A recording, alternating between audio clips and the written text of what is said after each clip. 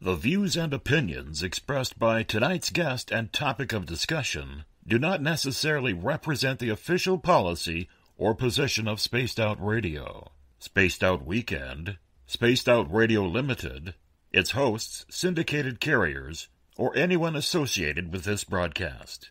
Any rebroadcast, reproduction, or other use of this broadcast or podcast without the express written consent of Spaced Out Radio, Spaced Out Weekend, or Spaced Out Radio Limited is strictly prohibited. Listener discretion is advised.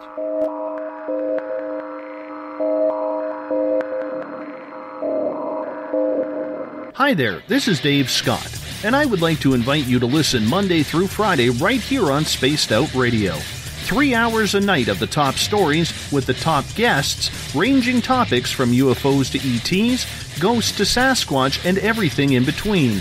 We are live every night, 9 p.m. Pacific, midnight Eastern. So come on in and take a listen at spacedoutradio.com. Spaced Out Radio will take you out of this world.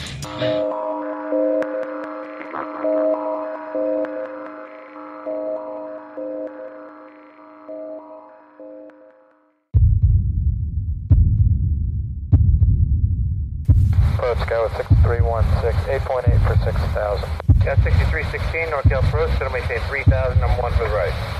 3,000, Scout 6316. Here on the East Coast, Mother's Day, or the day after Mother's Day, we are coming to you live from the Magic Bus, cabin, Uncle Jimbo's cabin, sharing multitudinous interdimensional space and time simultaneously between the Pacific Northwest and Desert Southwest, as it does every weekend here on spacedoutradio.com. We want to welcome in everyone listening on WQEE 99 Rock the Key in Noonan, Georgia, at spacedoutradio.com on Spreaker, on the United Public Radio Network, Renegade Talk Radio, and High Plains Talk Radio Network. Thank you for being here, guys. We also want to thank guitar god Run Bumblefoot Saul, formerly of Guns N' Roses, currently of Art of Anarchy. He creates the music that makes Spaced Out Radio Weekend Rock, the official spacedoutradio.com music. Hey, if you love to be online, chatting, Facebooking, Twittering, please check us out on Twitter at Spaced Out Radio. Give our Facebook page a like at Spaced Out Radio Show.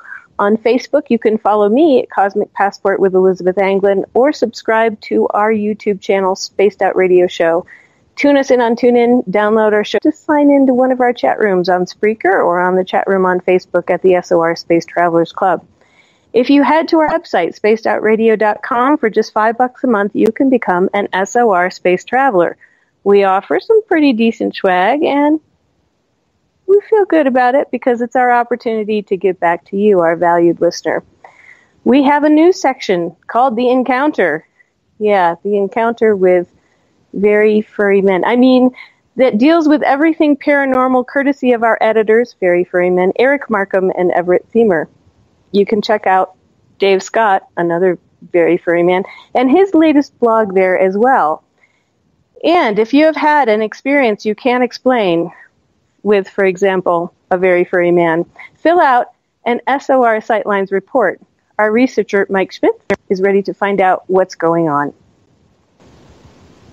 I am so happy to welcome into the Cosmic Passport studio tonight, into, Uncle Jimbo's cabin, that wild and magical place where we are right now, my good friend Licia Berry. I met her when she left on the beginning of this journey that she's going to talk about tonight. I Am Her Daughter, The Healing Path to a Woman's Power. I met her in New Mexico a decade ago, or a little over a decade ago, when she came through. And it just seemed that we were supposed to meet, and we did. And I'm so happy to have her on the show tonight. But we're going to be talking about a little bit about her book, I Am Her Daughter, The Healing Path to a Woman's Power, which is a fantastic subject for Mother's Day tonight. And it doesn't matter if you're male or female. You can call this I Am Her Son, and read the book and enjoy it as well. I got so much just out of the foreword, which was not written by Licia. It was written by Gail Dixon, but I'm going to read a little bit of the foreword to you because it's so perfect for those of us who are on the healing path and those of us who are considering being on the healer's path, and those of us who are still healing. And for me, it's the layers of the onion. I'm always unpeeling a new layer. But this is what Gail Dixon says about this book and about healing and what we need to know. We are all broken and in need of healing. In our brokenness, we live only partial lives, always falling short of the full expression of the power and potential that Source has placed in us. Though each of us is unique in the small details of how we are wounded and how those wounds play out in our lives, we have much in common regarding the nature of those wounds and therefore in the path we might take toward healing. This book is a tale of one woman's experience and every woman's journey on that healing path. It contains profound and powerful wisdom, deep reassurance, and vibrant hope. At its very core, this book is a prayer. For many of us, especially women, the first wound, the mother wound, is the one that shapes our lives. It is a wound of every part of our being, physical, mental, emotional, and spiritual, and it must be healed at all of these levels. It is a wound so profound that its healing can only be accomplished through the divine healer, the divine mother. If you are a woman or if you love a woman in today's world, much of your life has been defined by the archetype of the divine mother as woman perfected. Ancient societies envisioned gods and goddesses who each served as an archetype or crowning example of a human characteristic. The mother archetype is the stuff of myth and legend, the center of many religious traditions, a major thread in our social fabric, and the topic of more therapy sessions than most of us can imagine. Licia Berry, thank you for writing this book. Thank you for being on our show. How are you this evening? I'm so happy you're here. What's the good word? Thank you. Thank you so much. I'm excited to be here. Thank you for writing this book. As I'm reading it, I'm actually just getting so healed by hearing the beginning of your story with your husband, Peter, that you recognized each other. And then in the process of trying to find your dreams together, you began to lose each other. That is actually something I needed to read today, so I want to thank you for writing about it in the first chapter. And if for people who don't know Licia, I know Licia, so I'm going to have to back up and tell the story. You decided to leave everything in 2003, 2004, and get in a motorhome and drive across the country. Tell us about that. Yeah, the big family adventure. We were living in Asheville, North Carolina at the time, and my husband and I and our two sons, young sons at that point, and we were doing the American dream life. You know, we had the pretty white farmhouse up on the hill surrounded by oak trees, and I had my organic mini farm and orchard and herb gardens and flower gardens, and I drove a Volvo station wagon, and I was the PTO president for the kids' school, and Peter had a nice job with a major corporation that I can't name, and everything looked real good from the outside, and, you know, everybody thought we were living like this awesome, you know, American dream life, but we had, I felt that something was changing and something was, that we were growing apart. There was a gap, you know, between Peter and I, and our sons, who were 6 and 9 at the time, were very close with me. You know, me and the two boys were kind of like a tricycle, and we just got on great, and everything was super duper during the week. And then Peter would come home from work at night after being at work for 12, you know, some odd hours, and he just wanted to be alone.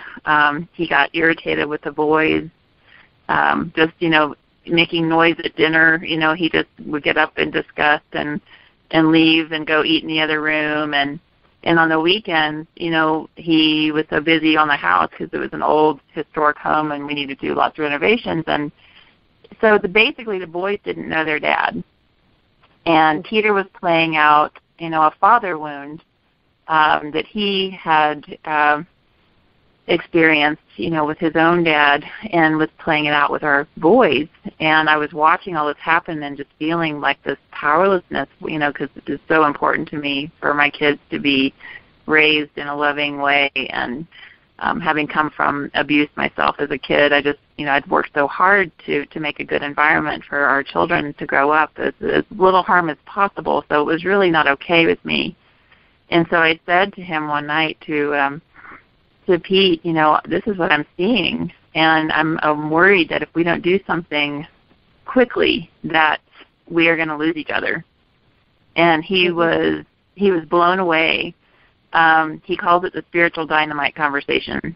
He said, at first he was mad because he's like, well, what do you mean? I'm doing all this for our family. I'm working all this, working this job, but essentially what I helped him to see was that he was becoming different. He was changing. He was becoming kind of a robot of this corporation that he was working for, and he was just losing us. So he came around, and by the end of that night, we decided we were going to wake up early in the morning every morning and meditate before he went to work and get quiet and listen for answers, because we needed answers about how to save our family and our marriage. And over a period of several weeks, we understood that we needed to just start letting go of some things. And it started easy at first, like letting go of all the volunteer time I was doing in the kids' school, or letting go of some tasks around the house. But then eventually it got to bigger letting go, like leaving my energy work practice, and him leaving his job, and us leaving our home, and leaving Asheville. And we did it little by little, so that it was manageable, but it was pretty drastic. We sold our home and most of our possessions and bought a used RV and hit the road in December of 2003 and traveled the country for 7 years, and in a spiritual odyssey where we really got to learn how to be different with each other in a very much Aquarian way, much more, partnership, respect,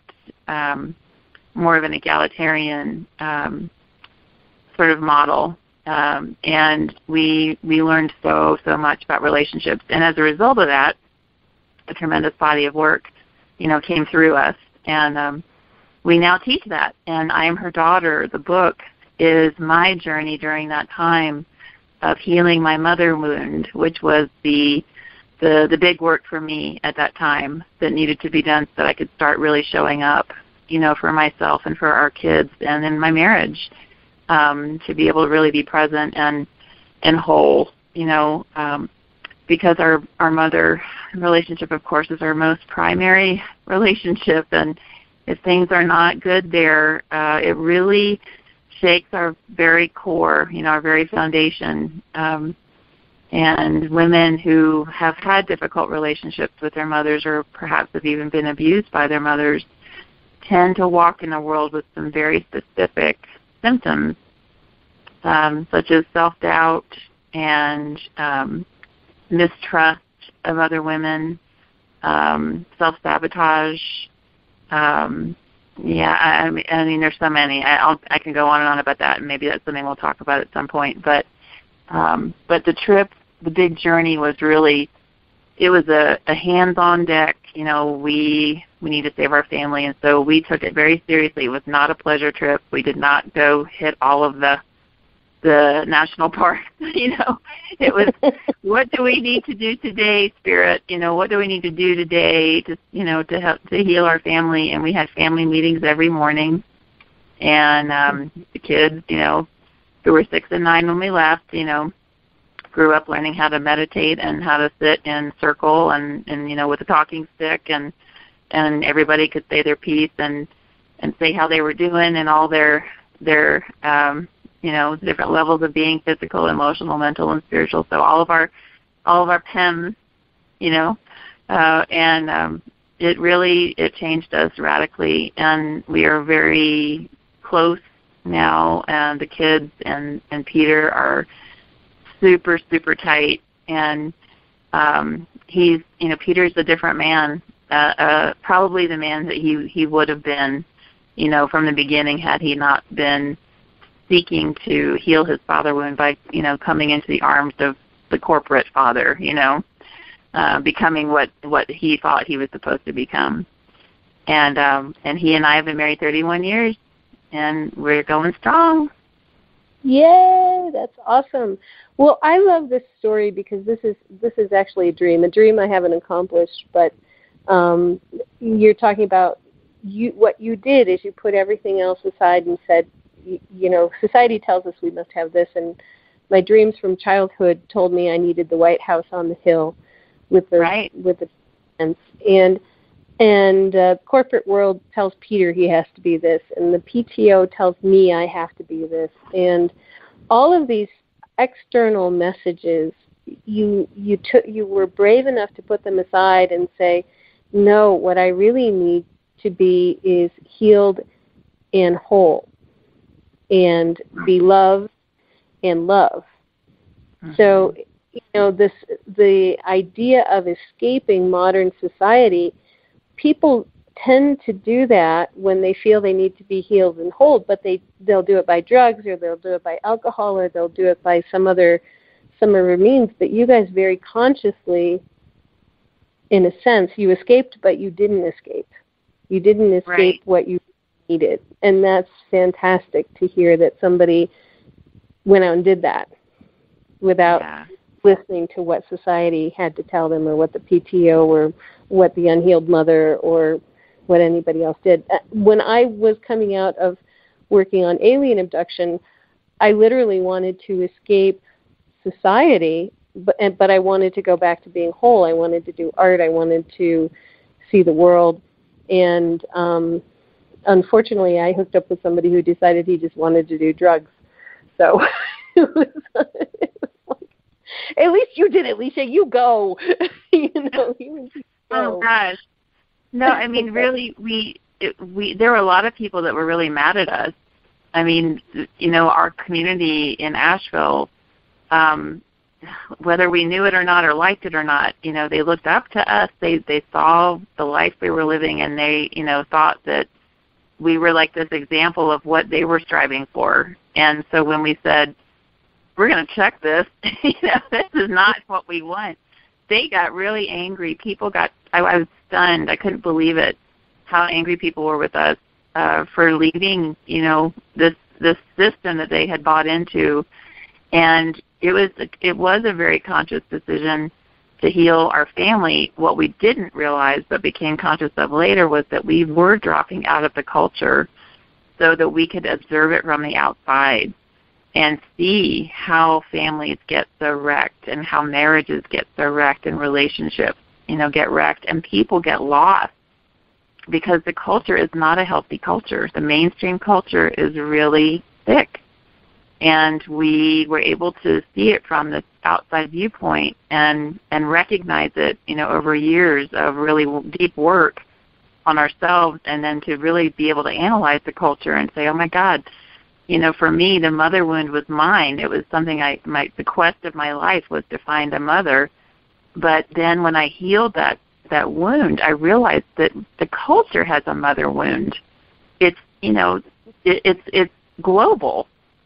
And so my call to action has been, in writing this book, is like, I'm sharing my story, but there's a call to all the women and to the men that are willing to heal our internal issues, that we may have had with our mothers, but it's really more about healing the planet, healing the culture, and bringing the feminine back into visibility, the feminine principle, and exalting the deep and hard work that being a conscious parent is. And instead of just dismissing it, especially, people just don't understand the sacredness that mothering and fathering in a truly conscious way is.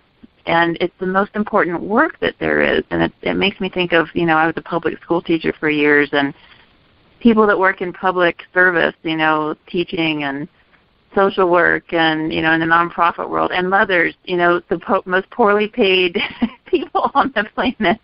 And it's the most important work there is, raising up the next generation, which will hopefully exceed us in our evolution. And when you have broken parents raising, kids, then unfortunately the kids are absorbing some ancestral issues there that they will pass on unless they're cycle breakers like I was and like Peter is. So, we really got a chance to examine the culture from the outside, and we know now where to target our efforts, Mm-hmm. So in your book, you go through a timeline of the different stages that you went through with having a mother wound, expressing it, or how it expressed in your life. And I'm looking at these stages, but one question is, what is mother? I mean, what does that mean? And who are we as daughters? Oh boy. Well, I think that the fair thing to do is, if you're looking at that chapter, is actually read the definition. I don't have a copy of the book with me, unfortunately. At this second, you would think I would on book tour, that I would carry one strapped to my chest, but it's in the car right now. But all right, I do have it. Yeah, so let me read the definition because it's good. Yeah, I mean, and but I have to scroll through it. So what is mother? Because all I got to was, I got to the collage of this is how you transform lead into gold. Yeah. Okay. Yeah. Yeah. Well, so this is while you're looking for that, there's a definition of mother and there's a definition of daughter that are actually pulled from the dictionary. And the reason I do that is because I think we often assume we understand what a word means. And so I am a curious person by nature, and I like to get to the root of things and to the origin of a word. And really, I like to look words up and just make sure that I have a full understanding of what that word means. And, the word mother is so loaded, It's like the word God, it's like, and the word love, so loaded. And it means something different to everybody. So I'm like, okay, let me go to the authority. Let me look at the dictionary and see what the definition of mother is and what is the definition of daughter. And I was amazed how instructive it was actually to look at what the definition of those words was. Did you find it? Yeah. I didn't find mother. I found daughter, which means maybe mother is not as important to me as daughter. The mother definition will be before that. If you decide to flip, after you read the one for daughter, if you flip a little, earlier in the book, you'll find the one for mother because that comes first. Flipping back. I'm in Kindle. All right, bear with me here. Yeah. So I'm doing my Kindle thing on the air. We're not supposed to talk about doing that, but there's a lot of things allowing. No, it didn't come up. I think it just isn't. That's all right. That's okay. It's not coming. So we have, so I'm going to do daughter. What is the definition of daughter? And maybe this will bring back mother. 1A, a female child or offspring, especially of human parents. Okay, could be alien parents, but especially of human parents. B, a female adopted child. C, a female descendant. 2, a woman or girl associated with or thought of as a child of something, as a country, a race, or a religion. That doesn't say much. It you says know what I'm saying? It says a lot. To me, go ahead. To me, it doesn't say much. It says you're female, and you're a child, or you're adopted, or you're descendant.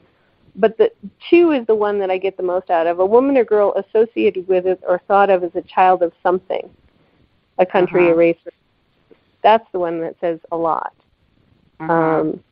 The other one is just you're female and you're a kid. But you're the female child of something. Yeah. Yeah. Of something. And so the point of that, the point of including that is that as daughters, we belong to something. Mm-hmm. We are part of something that is older than us, bigger than us, and that therefore we are the littler one. We are, the child. We are the smaller of the larger. And as daughters, we therefore it's right for us to look to the larger or the older to guide us and to take care of us and to, share wisdom with us as we become the older, or the larger. So, and the definition of mother that you'll find relates essentially to caring for offspring, and by caring to nurture, to guide, to teach,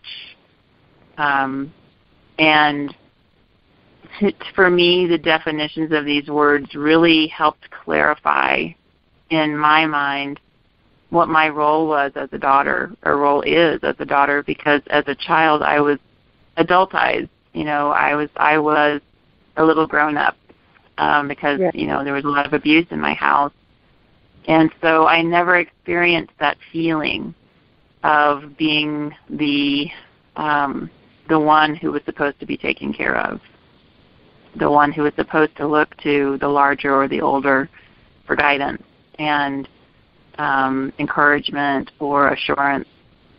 And so it was sort of a shock reading that definition. For me, it was a very big deal, because it's like, this is what it means to be a daughter.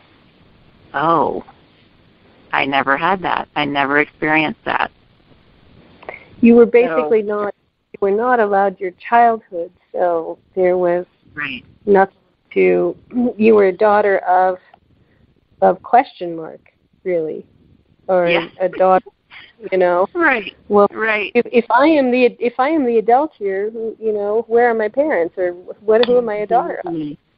Which I think it really encouraged me to nurture my relationship with Spirit. I think I got the spiritual gene, and so it's always been easy for me to feel the etheric and feel Spirit. And I was having conversations with the trees and the clouds and the wind and the earth. When I was really little, and when I was 4, I was having conversations with God, and I remember, looking up at the sky and saying, "Can I please come home?" And feeling a very clear, no, this is where you're supposed to be. And I called it God because I lived in the South. I grew up in the Bible Belt, in North Carolina, and my parents sent me to a Christian preschool, a Methodist preschool, when I was 4, and I was all excited because I was like, yay, I'm going to get to go where God is, and I'm going to be like talking to God all day, and God's going to talk to me all day. And I was like so happy, just in love with God, and that's the word that was used in the South. And so I get there, and I'm like going on and on about how awesome God is, and the good conversations that we have, and my preschool teacher's looking at me like I've got 7 heads, And she eventually stops me and says, you're not supposed to do that. God doesn't talk to you. And I said, oh, yes, he does. God talks to me, and I love God, and, all this stuff. And she's like, you're going to hell if you keep talking like that. Oh, my goodness. Wow. Right. So age 4, I had a very important decision that actually shaped the rest of my life. Didn't know it then, of course, but the decision was either to honor my own direct experience of Spirit, or to listen to my authority figures who were going to intercede on my behalf. And for whatever reason, I think because I'm just a very stubborn individual, I chose to honor my experience. At the age of 4, I stuck with myself. Right. But what that did was sent me on a long journey in the wild woods, of the world, of seeking the answer to why I didn't belong in this world, why I couldn't find parents, why I couldn't feel parented. Even the spiritual parents were taken away from me when that teacher told me that I was going to hell. I had split with the church at that moment. And so what that forced me to do was to find my own relationship with great mother and great father, or the archetypal, parents, because that was the only set of parents that I could find and that could adequately parent me, because I needed so much. So yeah, that's how I kind of wound up healing my mother wound, actually, was really falling into the arms of Sacred Mother, of Great Mother.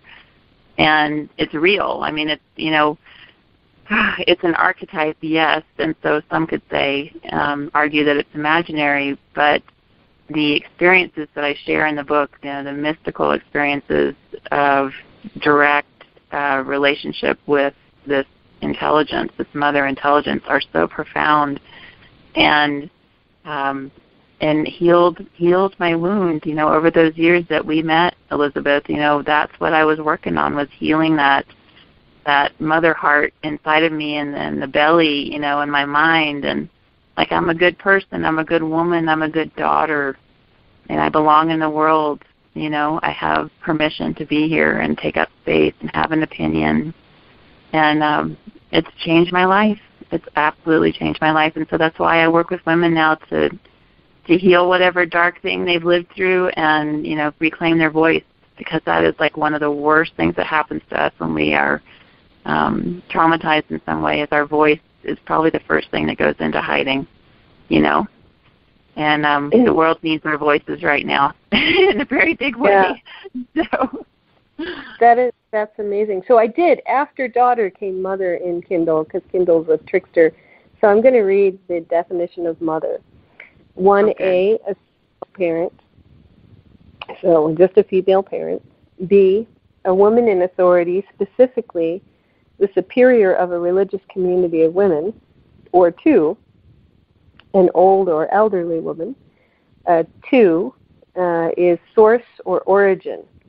So mother is source, mother is the origin. That's amazing. Ooh, I got chills all over. I've got goosebumps. Mother is source. Necessity is the mother of invention, is what they put next to that. Necessity is the source of invention, or the mother of invention. 3, maternal tenderness or affection. So mother is also tenderness and affection. I mean, these are things. Now, I know you talk about Christ in your book, but these are things that actually, Jesus is quite motherly. In the real Jesus I know, the Jesus is loving. Not the a-hole Jesus. The really, the one who really loves everybody unconditionally, and he doesn't care if you're Buddhist or, if you're in jail or whatever. He just really, really loves everybody. He's very motherly. He's nurturing and tender. And anyway, so what happened with you and Jesus after this? Was that when you broke up with Jesus when you were 4, or was it, what happened there? I did. I broke up with Jesus when I was 4, and it just broke my heart. Oh, God. I loved to sing. I loved that song, Yes, Jesus Loves Me. Remember that one? I loved singing that when I was little.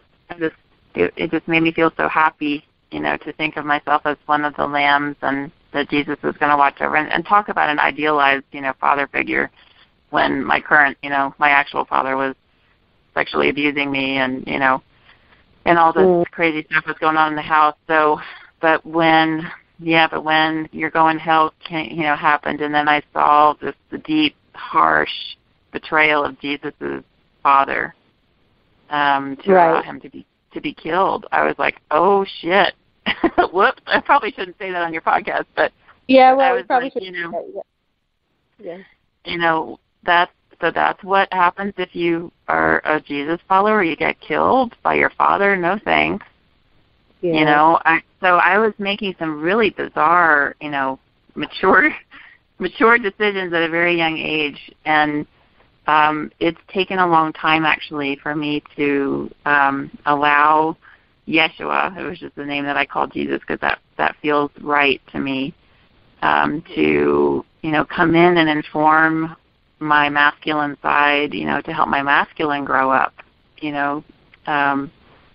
So it's like it's come full circle, which I'm really pleased, to report.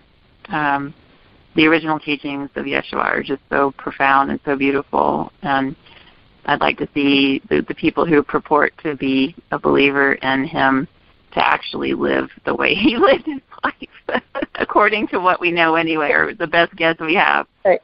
You know? Take out you guys. You just take 2 tunics and here, go heal people, and travel around. Don't own anything, and allow them to feed you, and sleep wherever they give you to sleep, and kick the demons out of their house. I mean, that's literally what it was.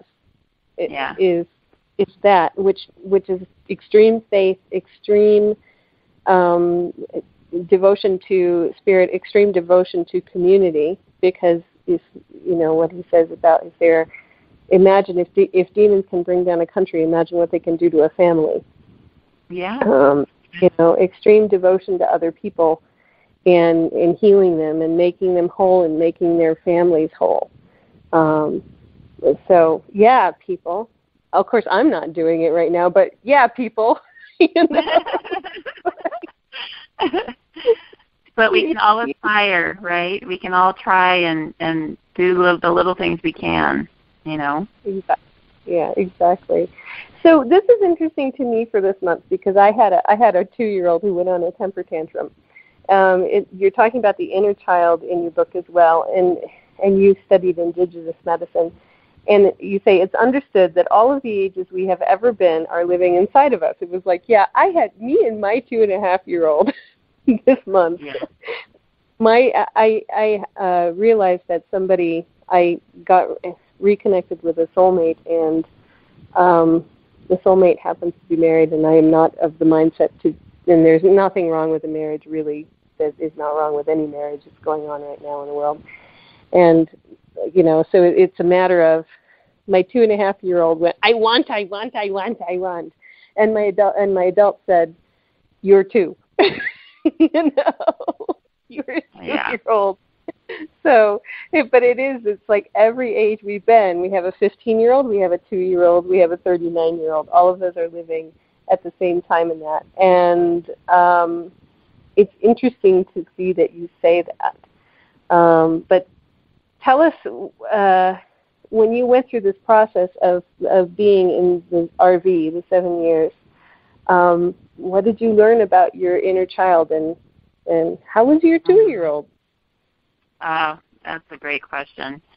Actually, from the indigenous medicine point of view, which is something that I practice, my father's family is Algonquin, and come to it ancestrally, but also have been received transmission from 3 other lines of indigenous medicine.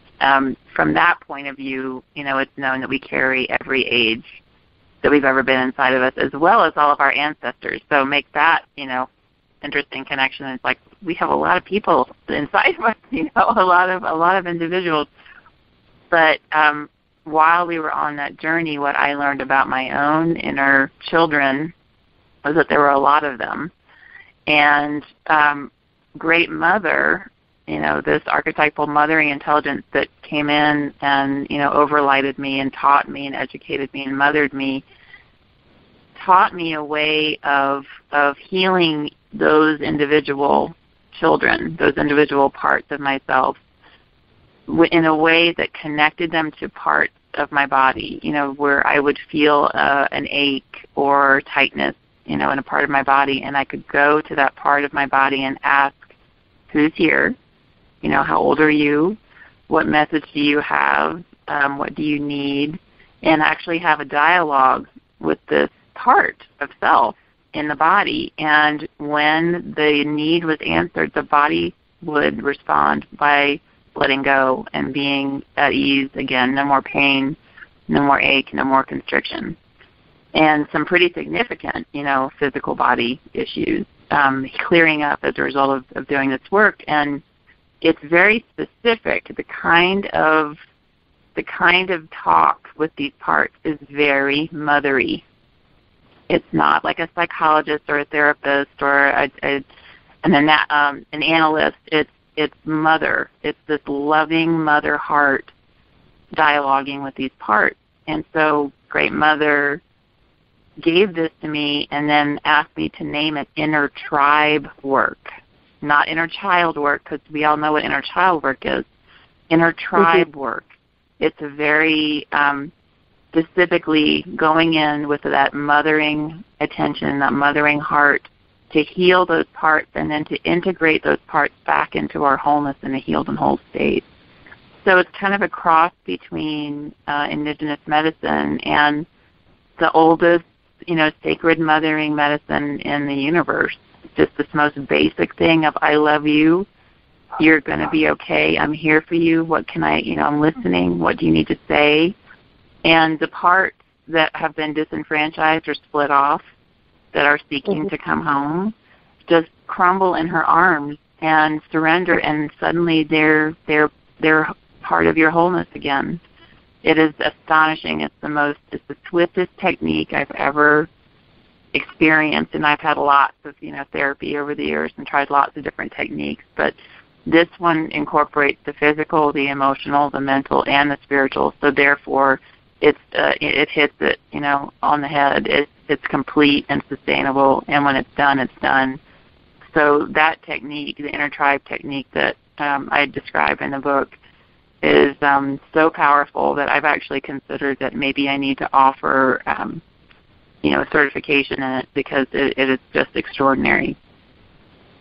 I would love that, because this, in the past month with this person coming back into my life and not being available, my inner tribe is on the warpath.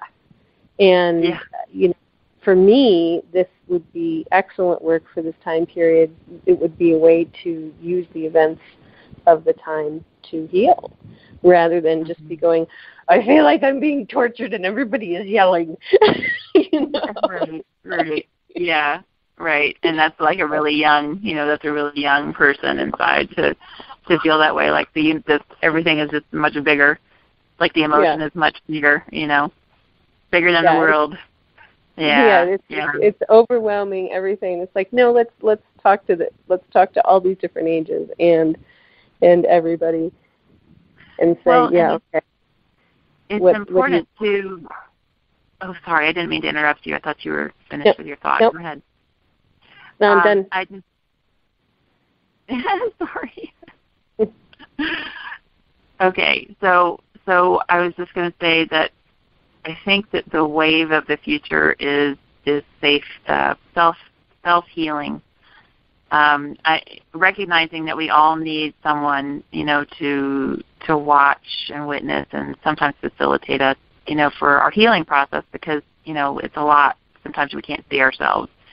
But I really believe strongly that people who are motivated to heal, if they have the right tools in their hands, can heal themselves. And they don't need to go, pay somebody a lot of money or put themselves under the care of perhaps an unscrupulous, therapist. Or so my goal in describing the various techniques that I used to heal my mother wound in the book, which I'm very specific and very transparent about, is so that people have the power in their hands to heal themselves.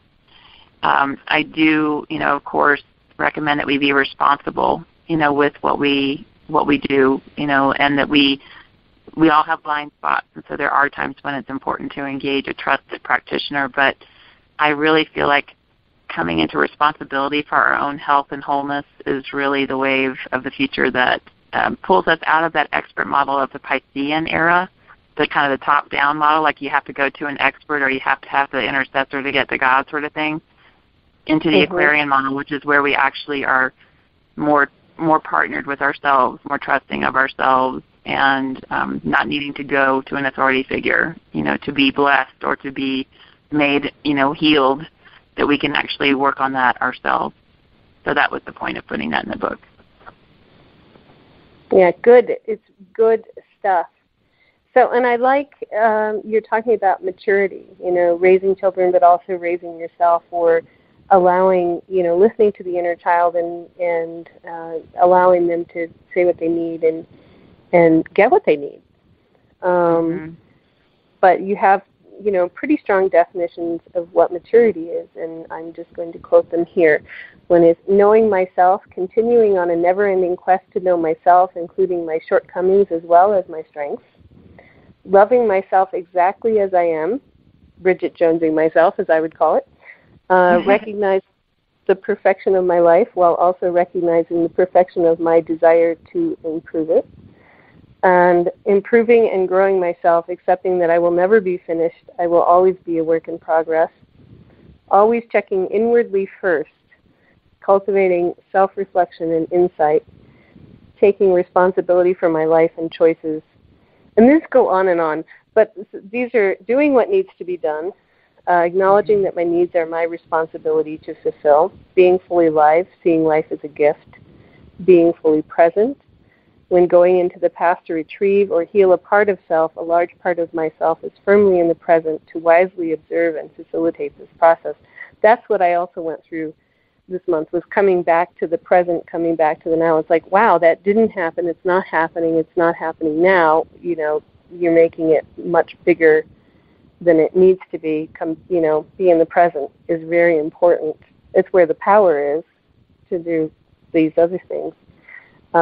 That was my experience of trying to come to terms without any guidance, my inner tribe this month, reaching out to others for help when I cannot do it for myself, being willing to receive and accept help and love from others, caring for people without having to take care of them, giving generously for the sheer joy of it without expectation of return, keeping good boundaries when needed, keeping myself wisely safe, being in integrity, the inside and outside match up, being committed to inner work when things are not going well, seeing others in all creation as a reflection of self, appreciating diversity, letting others be who they are, live and let live, being willing to be strong and saying, I'm sorry with a sincere heart, knowing I do not have all the answers, being willing to ask questions, not taking things personally, but as opportunities to grow. Yeah, that's a good one. Taking the high road. Always striving to be my best, biggest, most expanded self, forgiving myself when I'm unable to be my best, biggest, and most expanded self. We cleaned out my back porch today. I had been ill, and I had let all of the recycling go up to the ceiling, and I was so sad when I saw all the stuff we cleaned out. But the back porch is beautiful, and it was like, oh, but I was so sad and mad with myself that had happened. But it was like, oh, well, I'm taking responsibility for it now, but I'm so sad that I did this. Yeah. And there was one more, but and the thing just slipped off of it. But this is a lovely list because it's so gentle and it's so forgiving and it's so nurturing. Thank you. I so appreciate your assessment of that. I feel that way too. And again, that was from Great Mother. That was in the absence of really knowing how to mother myself or how to be mothered by another physical woman, going straight to that source of wisdom, to the source of mothering, enabled me to have all these words. I mean, the words in this book are really hers and mine. And she taught me, that mothering intelligence was so wise and taught me so much. And above all, gentleness with self, love of self, just like a great mother would, the most ideal mom that we wish for, Yeah. Now your experience of the Great Mother, and this will be our last bit, but how do you perceive Great Mother? Because I had a really not very nice mother, but I have a relationship with Mother Mary. I'm not Catholic, but Mother Mary comes and helps me do healings, and when I teach spirit mediumship, she'll be who comes for the inspirational part. And it's like, wow, who am I to get, Mother Mary? But that's who comes for me. And I think it is based on need. I have a need to have a great mother. So, and Mother Mary's a pretty great mother. But how is it for you? Yeah. I've been drawn to goddesses of every, culture and every era since I can remember, even as a little kid watching that cartoon, Isis. It wasn't a cartoon, but, it was on Saturday morning, during Saturday morning cartoons, and I totally identified with her. And then, of course, the Bionic Woman and Wonder Woman and all these kind of awesome women figures. But goddesses over as you know, an adult, goddesses over all over the world have come and gone. You know, faces of Great Mother coming in to support me in a very specific way or a very specific time with whatever particular wisdom they had, you know, to offer. And it's interesting that you mentioned Mary, because Mary came in very strongly for me in the last year when I went to France to take photographs of the Black Madonnas over there last summer. Mary basically zoomed in and picked me up and said, "You're mine. You're my daughter." And I'm like, "Oh, okay, cool." You know, so I've been working a lot with Mary recently. But in terms of Great Mother, like the big mother, the original, the archetypal mother, I feel her as prime source. I feel her as the womb of space. I feel her as the primordial beginnings of all things. I feel her as the origin of the universe. And maybe that, you know, would translate in, you know, scientific language as a black hole that, you know, sort of reversed and began, you know, creating this universe. I feel her as just this vastness, this incredible, vast power and wisdom and depth of caring, as big as the infinite universe, you know, which of course we can't even get our head around. But that's how I experience her. That's how I feel her, and that's how her voice comes to me, is from this vast, wide space. And she occasionally, you know, whether she comes through the face of a goddess, or Mary, or through another woman, or through a man, or through a bird, or the sky, or a mountain, you know, I can still recognize her, whatever face she wears, and she's profound. She's profound. Licia Berry, thank you so much for sharing on Mother's Day with us about the Great Mother and your book, I Am Her Daughter, The Healing Path of a Woman's Power, which is available on Amazon. And how do people reach you if they don't want to work with you? They can find me at LiciaBerry.com, LiciaBerry.com. And the book is actually on all the online retailers. So if you're not an Amazon fan, you can find it elsewhere too. And I've got autographed copies on my website for sale as well. Great. Thank you so much, Licia, for being here. And we're going to go on next to James Tyson, who will be on, I think, with the shift, or 2 mediums and a large. I ought to know this. Sorry, James. Love you. We'll see you next week on Cosmic Passport. See y'all later, guys. So, James, is it 2 mediums and a large, 1 medium and a large, 3 mediums and a dog? What's up tonight? What are we doing? We have 2 mediums and a large. Unfortunately, Paisley's got a psychic fair going on, the Mother's Day Psychic Fair. So come on, talk to your mom. Okay. But we have Skeeter coming in, and you can always talk to your long-lost mother if she's around through Skeeter. But we also have, because we have Skeeter, and she's connected with this kind of thing, we have the ability to get out there and actually, and we tried this a couple of days ago, and it was quite successful, but if you were a kid and you were walking down the street and you saw something strange, no, not Mr. Edgar, who was always wanting you to trim the hedge, but if you saw what you thought was a UFO, a BigFoot, or anything like that, shadows in your room, any of that paranormal kind of stuff, call in. And Skeeter will tell you what it was, whether it was just a shadow, whatever it was. You know, you maybe saw a Frisbee. She'll let you know. Or if you think you have an implant, if you think you've been abducted by aliens, Skeeter will let you know. Other things she could let you know is... I don't know if you want to get into. You'd almost have to have a full reading with her to kind of discover, if you're still on the path you're supposed to be, or you're a little bit sensitive, or you're not sensitive. But she is available tonight for 2 hours, starting in about 7 minutes ish, to talk about that kind of stuff. So I'm kind of looking forward to that. Are you? I am. And sorry, I didn't mean to wake you up. No, I was on mute because I didn't want Wyatt to bark. He wants to go outside. But I am. I'm looking forward to it. I think it's going to be a great show, and I'm going to be listening in for a bit. Excellent. So I will be seeing what she says, and maybe. And we're almost out of there. Yes. Good night, Elizabeth. Good night. Bye-bye.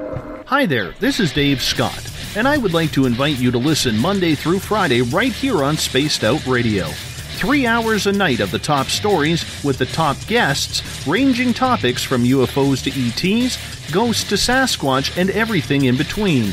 We are live every night, 9 p.m. Pacific, midnight Eastern. So come on in and take a listen at spacedoutradio.com. Spaced Out Radio will take you out of this world. Hi there, this is your psychic medium Joanna, and I would love it if you would join us every other Sunday on Spaced Out Weekend. With host James Tyson, we'll bring you personal psychic messages on two mediums and a large. Questions about love, life, career changes. We would love it if you would come and join us live. Call in and listen in for the experience. Allow us to open the doors to your other side. Two mediums and a large, heard only on Spaced Out Weekend at spacedoutradio.com.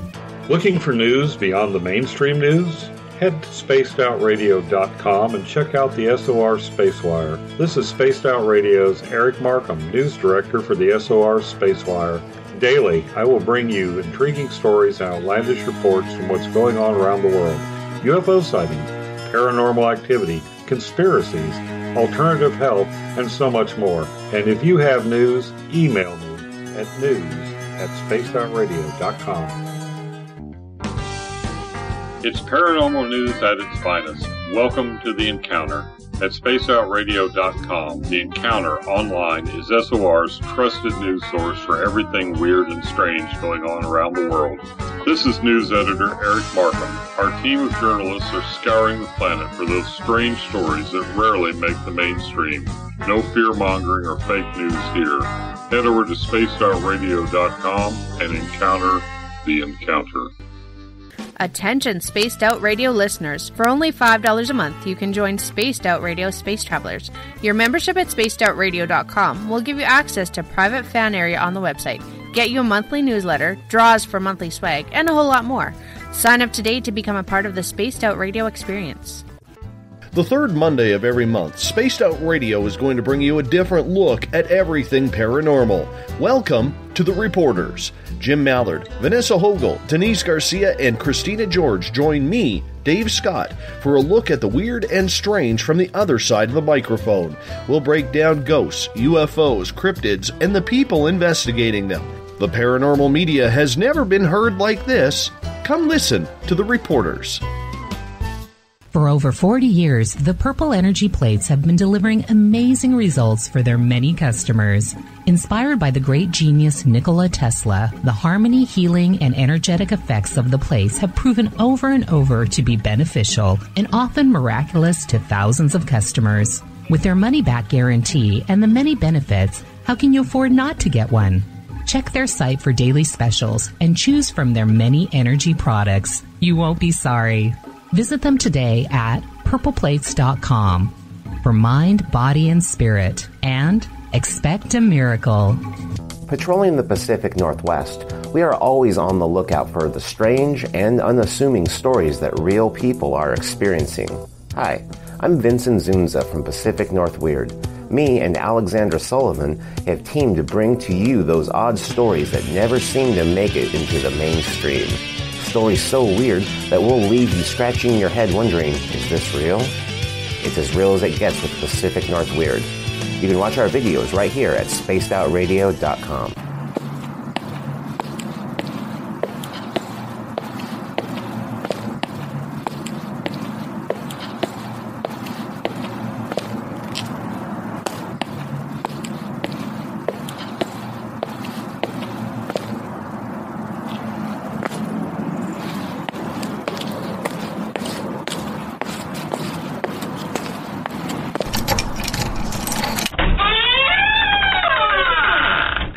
time to go live on Spaced Out Weekend.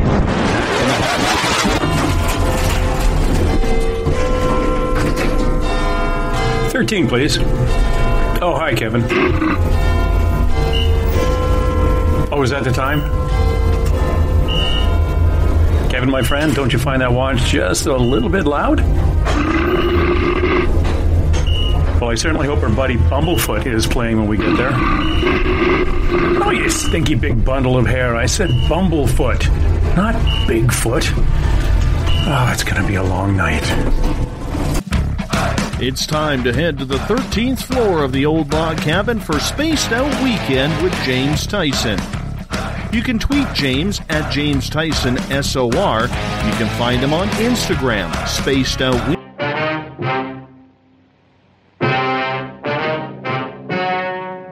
Ladies and gentlemen, the story you are about to see is true. The names have been changed to protect the innocent.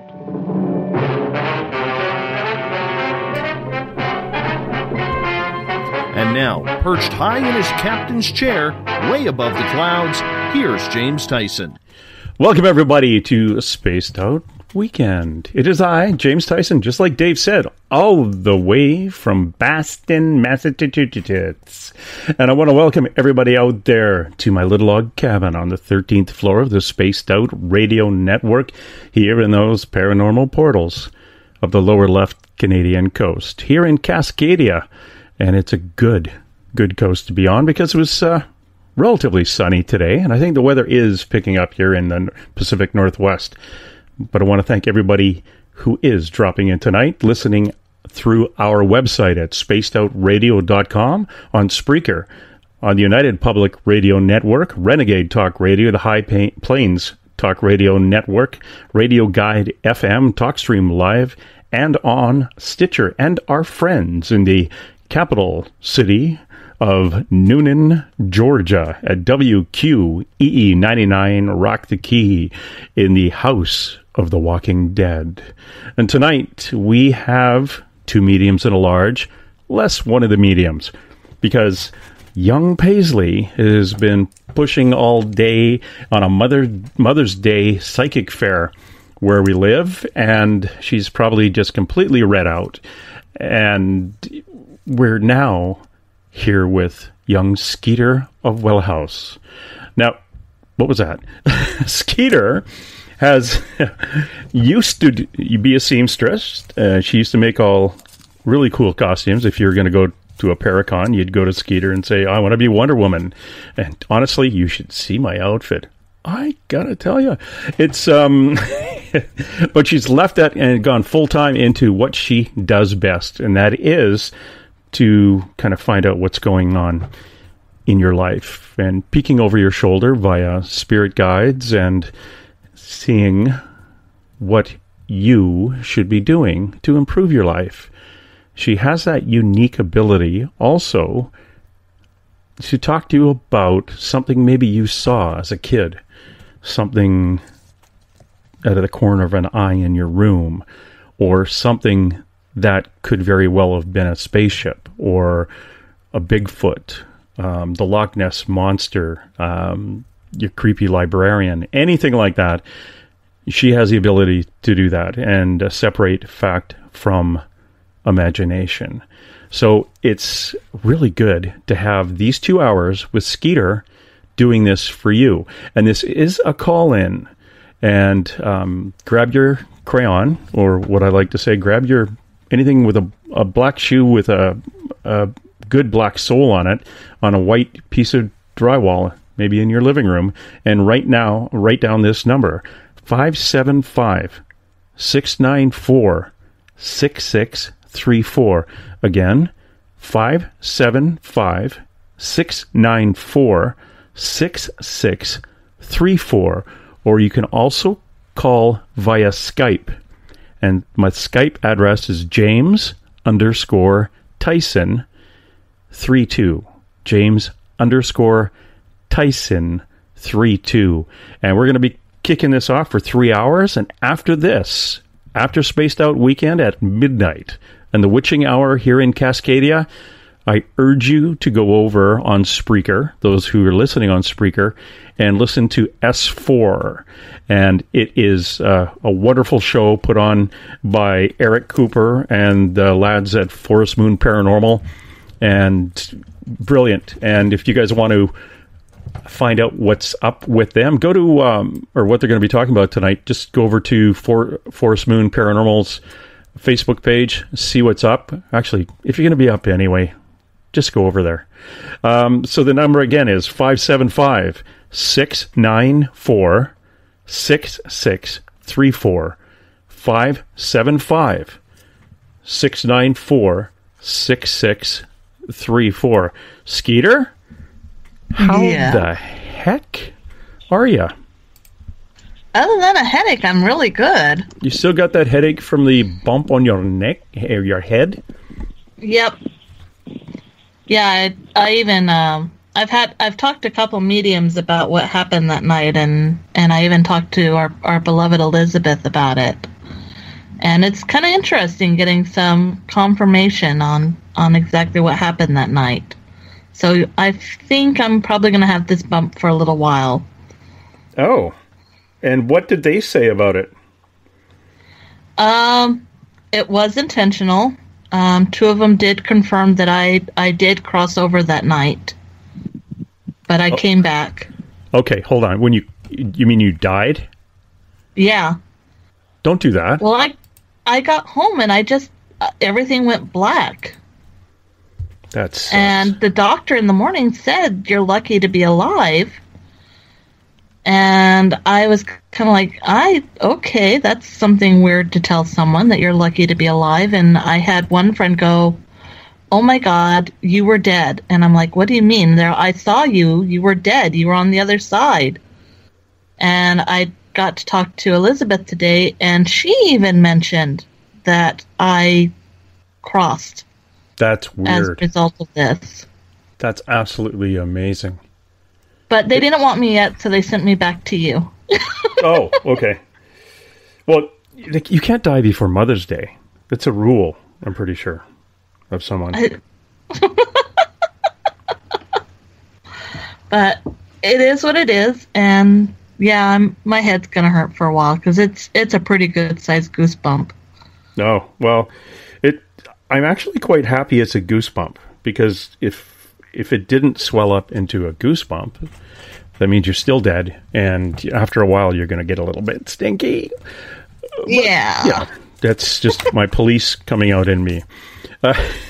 We've got quite a lineup of callers coming in tonight. Woo-hoo. We've got 5 in the queue already. So without further ado, I'm going to do into you do. So let me see, Leanne, you are up first. Yep, I'm here. Hi, Leanne. Hello, how are you? I'm good. How are you tonight? I'm good. I'm just curious to know whether you can help me get good direction in the next month or two. The next month is or that too two? vague? Yeah. I'm waiting for decisions to be made. Yeah. Yeah, you're definitely in a holding pattern in the next 2 months. No offense, Spirit saying hold on to your britches tight, count your pennies. You're actually looking at more of a 3-month plan than a 2-month plan. So, okay. I'm asking for clarification right now. I haven't even spun out the cards yet. I do ask everybody listening, please be a little patient. I've got some new energies coming through, so I'm learning their language. And I don't know what the decisions are you're waiting on.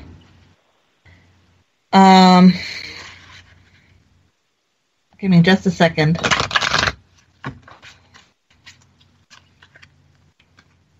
I'm being told to draw 3 cards for you. Okay, thanks.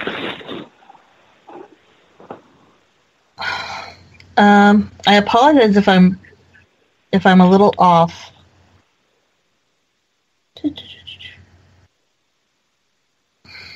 May I ask a question about one of the decisions you're waiting for? Sure. Is it related to employment? No. Okay, good. That sounds bad. Relating to deployment? Okay, good. No. Oh, okay, then totally forget I said that. Never mind about that then. Yeah. Is it about your spleen? Unless it's something... No. Unless you want to talk about my employment, but yeah, go ahead. Go on. The reason they're saying 3 months is because you're going through a lot of growth and a lot of change right now. And one of the things that you've inadvertently done is that you've put a lot of decisions you should be making for yourself in the hands of others. Does that sound about right? Tricky. I have left it in the hands of others to do their part. They seem to be dragging their heels. Well, you got to realize that when you put it in the hands of others to do their part, you're at their mercy. True. And it does become their decision. Yep. So as you are waiting for these individuals to get their tushies in gear, you really need to emphasize to them that this is important to you. This is actually affecting you personally. Right. I do see it affecting you financially. So be aware of that. And the emotional roller coaster is what's really hard on you right now. Because you don't know where you stand. Right. So let them know they really, really need to get their tushies in gear, because Spirit is actually kind of playing with them to test how much you really want this and how much you really want these changes in your life to occur. Does that make sense? Totally. Okay. Yeah, it does. Yeah. Just out of curiosity, why is Spirit playing with them, or playing, I guess, with me, about do I really, really, really want this path? What can we see might be an outcome? This is not to be offensive in any way whatsoever, but they're kind of commenting that you have a tendency to invest heavily in something, and the minute it doesn't start to pay off as you expect it to, you tend to get distracted and move on, and that is so cool. Sorry. And you tend to get distracted and move on to the next plan. You're one of those people who really believe in plan A, plan B, plan C, plan D, without giving too much investment into what plan A is, what plan B is, what plan B, C. Does that sound about right? I don't know. I don't know about that. I wouldn't have said that about me, but I guess... Put it under your hat and think about it, because they're, like I said, I don't mean for this to come out in an offensive way, but they're kind of concerned that if they don't make you really invest in this and take this into a personal investment, that you may not appreciate the outcome the way you should, and you may not learn the lessons you need to from this. And what might those be? Patience. Or is that a different question? Generosity. Self-management. Self-manifestation. Trust. Trust. There's a lot of learning in this. And it's really hard because it's something that you really want and you want it now, but it's just these things. They just take time. Okay. They take time, and you really need to convince these people that this is important to you. You need to not just leave it in their hands. I think they do have it. I think they've just got other things, and other things take priority. And I think that's... But that's the thing. You need to not let that other thing take priority. Believe me, I don't know how many other which ways I can be jumping up and down to let them know and everybody else know that this is... It's a heart-to-heart conversation. It's not so much as don't take the 5-year-old of me, mine now, mine, me. Don't take that. Take it to a heart-to-heart. Even offer to help them with whatever they're going through so that they can come forward and help you with what you've got to do. It's learning how to manifest what you want by helping others manifest what they need. Does that make sense? Yes. Yeah. So if I want a house made of bricks and James is the brick maker, but James is behind on my order, I may go over to James and go, hey, James, can I help you make bricks so that we can get the bricks for my house made now? And by helping James make the bricks for the orders that are before mine, we can get to the bricks for my order quicker. Leanne, so that we can build my house. Have you... I know you've had communication with that other group, that other unit that's monitoring it. Have you said, could you just assign somebody? Yes, I just spoke to that said person today and made that recommendation. But he's kind of touting the old-fashioned line of, oh, well, I've been really busy and blah, blah, which is... Well, then he needs somebody to help him with it, and that's what I was thinking. Yeah, that's what I've suggested. Yeah. No, and of course, this person doesn't communicate in verbal; it's only via email. Great. So it's tricky. Yeah, it's tricky. Well, as a person who's normally very hard to get a hold of myself, be persistent.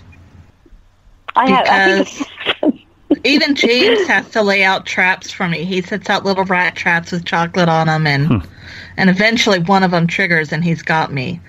So right. Maybe. Do you know what the end result of this is going to be? I know that's not going to be all rainbows and unicorns, but they're saying it's going to be an even kill, which means it's going to be you're going to break even. And so you're going to get what you need, but you're not going to get what you want. So that actually totally makes sense, Leanne, because you want capital punishment, and it's going to be the proper amount of outcome for, and in hindsight, you're going to look and say, that affected that person just as much and may affect them all their lives just as much as this doing it to me.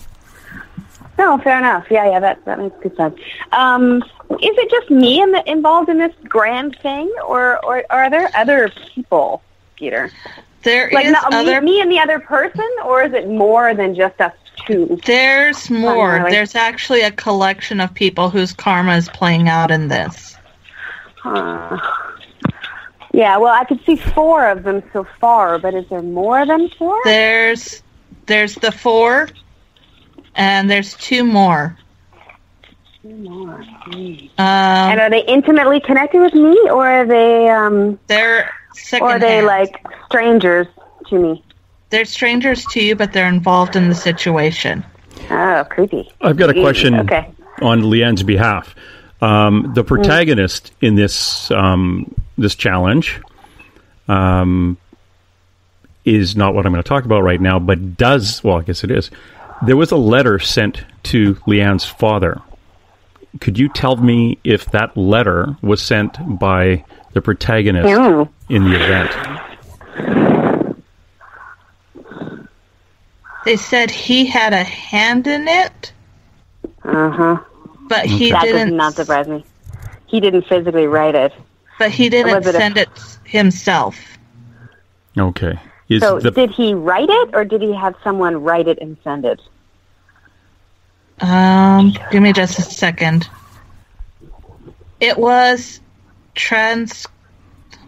dictated. He dictated it to someone else. Yeah, that makes perfect sense. The person he dictated it to, will that person eventually surface, and will they support Leanne in the long run?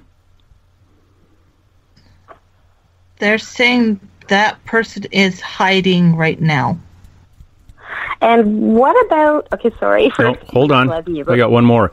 Does that person work with our protagonist? Yes. Okay. Ugh. In the same location or in a different location? She's in a different location. Oh, it's a she. Okay. Alrighty. Okay. And I have a question about a bizarre interaction with, how do I put that? Online stranger who I think might be connected to the protagonist. Are they Don't connected? feed him. Don't feed him? No shit. That's what they said is don't feed him. Sorry.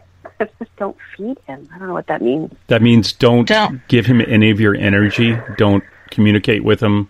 Don't buy into what he's doing. But I'm just not sure if he's not connected with the protagonist we're referring to, whether it is him or whether it's someone else. They're related to the situation. They're kind of what I'm being shown is that they're stirring the pot. Okay. Yeah, I think they're a third party. Okay, that makes perfect sense. And are they planning any more stirrings? Like, is my safety or the safety of my kids jeopardy? No. Okay. Okay. It's I don't know why they're using this word, but it's political at this point. Oh, that makes perfect sense. Yeah, it makes perfect sense to me too. Oh, our listeners are going, what the hell What are they the talking hell? about? I know. But it's something that, it's a personal thing, and that Leanna shared with me, and I've known Leanne for many years, so it's quite devastating, and it's very interesting. And actually, this was a pretty good reading, Leanne. Yeah, it was. It was awesome. Yeah, that's very cool. So, is there anything else that spirits would like to suggest? They say breathe. Breathe. They say take a deep breath and breathe. They're saying it's almost over. Good. And just breathe and be grateful for the fact that it ends. It's not going to end the way you want, but it's going to end. Oh. Oh, that doesn't sound good. Is the protagonist going to get in trouble? No, someone's going to bite the dust for him. Are you fucking kidding me? Okay, well, then I'm not happy. Yeah, that's kind of crappy.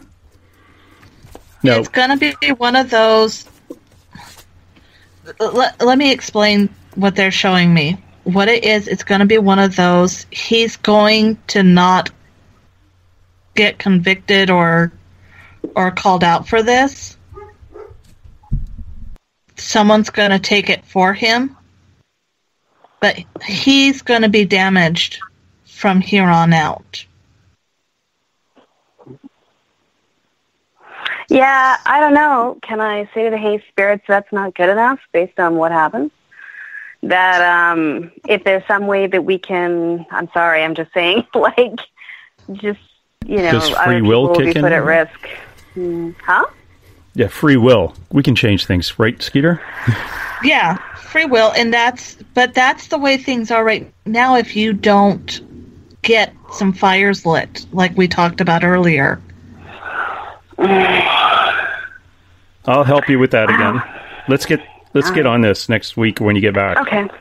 Hey, and is she staying in a haunted hotel room right now? Yeah, and the dude... Actually, I don't know if she really is, but there is a spirit with her who's watching over her and petting her head right now. Very cool. And it's not a creepy petting, it's a comforting petting.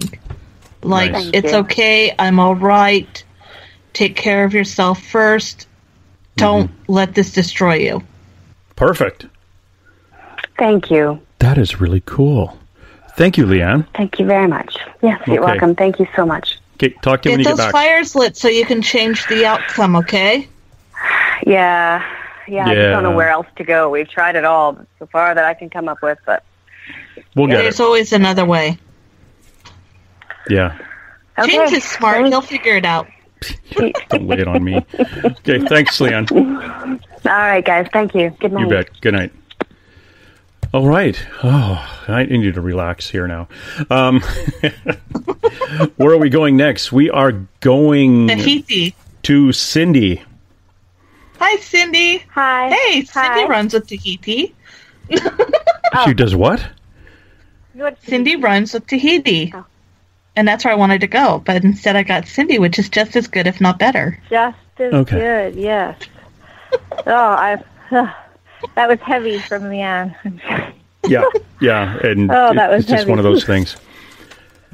They're saying, take a breath, honey, take a breath. It's okay. Yeah, that was heavy for me, so I'm just trying to shake off the thing from Leanne right now. Okay, well, do me a big favor. Yeah. Take, on either hand, hold your pinky finger and your ring finger. Just hold them, love them. You got them? Okay. Now take 3 slow, deep breaths.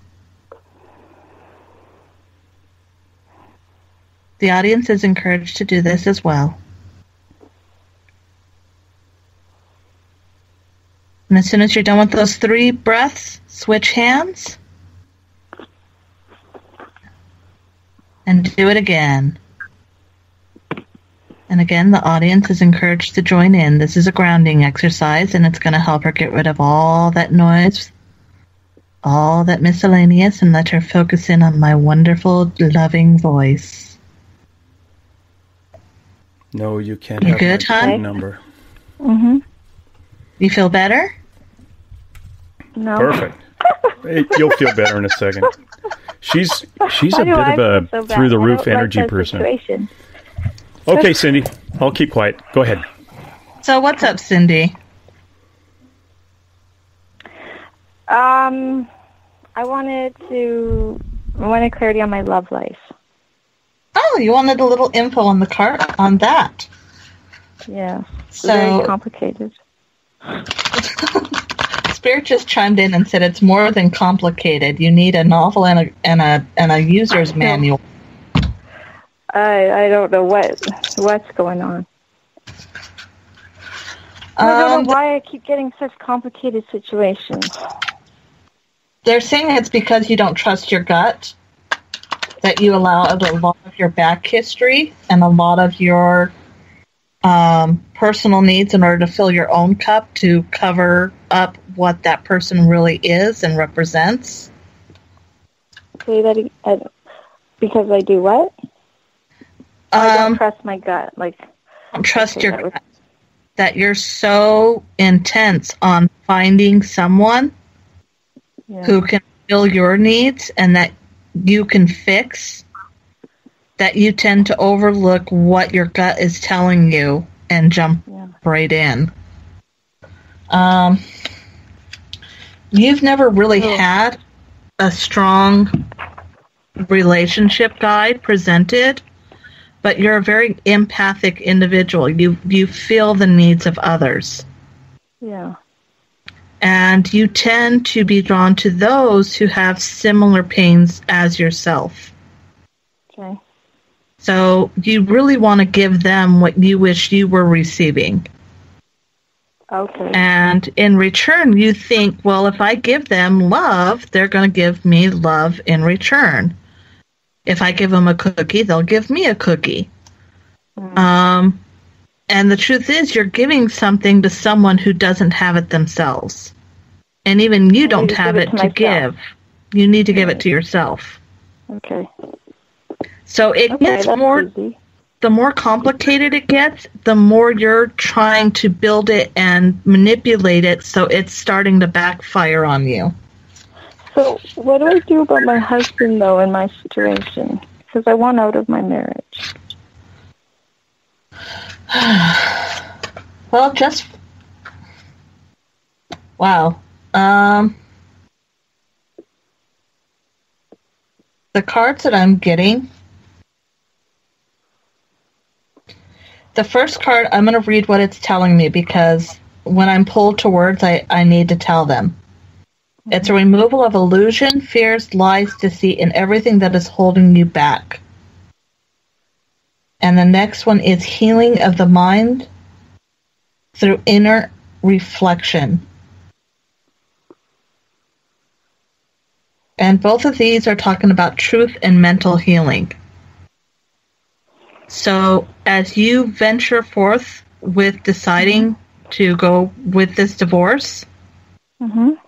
And please note, I am not a lawyer, so be careful. No, don't worry. I've worked with a few lawyers. So good. Yeah. But be aware that this is about you healing. This is you recognizing your role in this, not just his role in this. Yeah. And it's my finances are making it so I'm stuck. And well, it's like, well, you've got support. There is support for you out there, so don't let that be a barrier. Who's my support? It's people outside of your circle. Like who? Me. James. He's going to sell his house.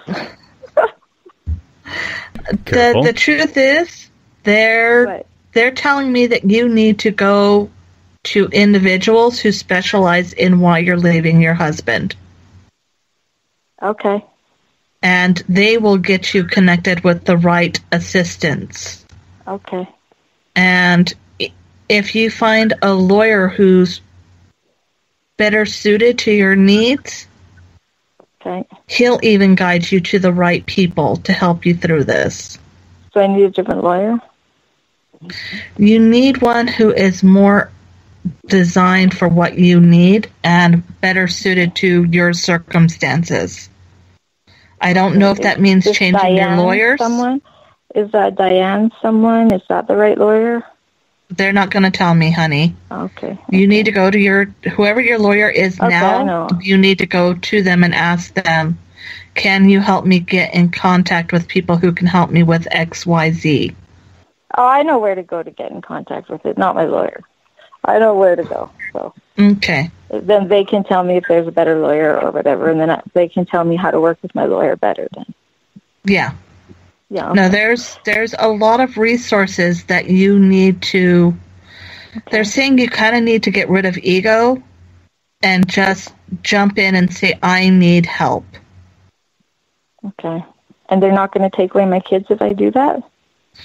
If you're asking for help, if you're showing the kind of things that you need, they'll help you with that as well. But they took my kids from me. So I don't really want to get help anymore from anyone. Spirit is telling me you really need to reach out to your lawyer and the right people to get assistance. Okay. Because if you don't, things aren't going to play out as well as they should. Okay. Okay. And this is really about, this is not about ego, this is not about fear. That's what that first one's really about, is letting go of your fears and releasing ego and facing the fact that you need help and getting that help. Okay. And I don't know who this spirit is. It's she's really strong. I mean, a very dominant, big female energy. Very strong mama energy. My grandma? I don't know. I think she's more of a guide for you. And she's really saying, if you want to care for those babies, you need to get this assistance. You need to ask for help. And understand things are going to play out better if you get the help than if you don't. Okay. Okay. Okay, you can tell her okay, I'll do it. Okay. I'm sorry, sometimes they just get really, they know and they need you to trust that path. Yeah. And it's not the most friendly path, it's sometimes a very humbling path, but it's what you need the most to help you right now. Okay, it'll be better than it is right now then, if I go that way. It'll be a lot, the outcome will be better than if you don't. That's what they're telling me. What is the outcome going to be if I don't? They're not telling me. They're just giving me the specifics of this is. It's a better route if you get the help. What about with my work? Be patient. Keep your head low. Okay. Do your best. It's like I'm never home with my kids and stuff, and I just don't know. But I guess I have to keep going with it, right? Yeah, you have to keep going with it. I don't have a choice. They said if you ask the people for help, they'll even help you with that. Who? Oh, ask the support people? Yes. Okay. They said there's a whole network through the churches, through the social services. Your lawyer will have connections, a whole group of people who can help you. And you've got to take that leap. Okay. Well, I'll go to the society. Do they know if the one in my city is good? Because I don't really like the one in my city, or if I should go to Vancouver. They're just go ask the lawyer or someone that's close to you that would know.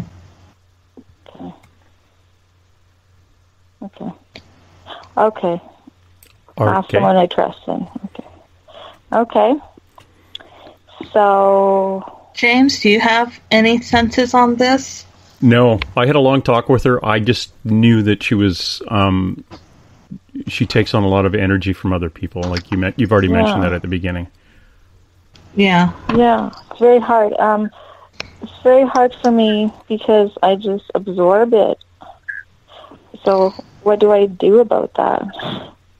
Well, the exercise I gave you in the beginning, that's a really good one for grounding in. And for you, you may need to do it for 5, maybe even 10 good deep breaths. And as you let those breaths out, let out that tension. I know it's really hard for you. They're showing me that you are in a web within a web within a web.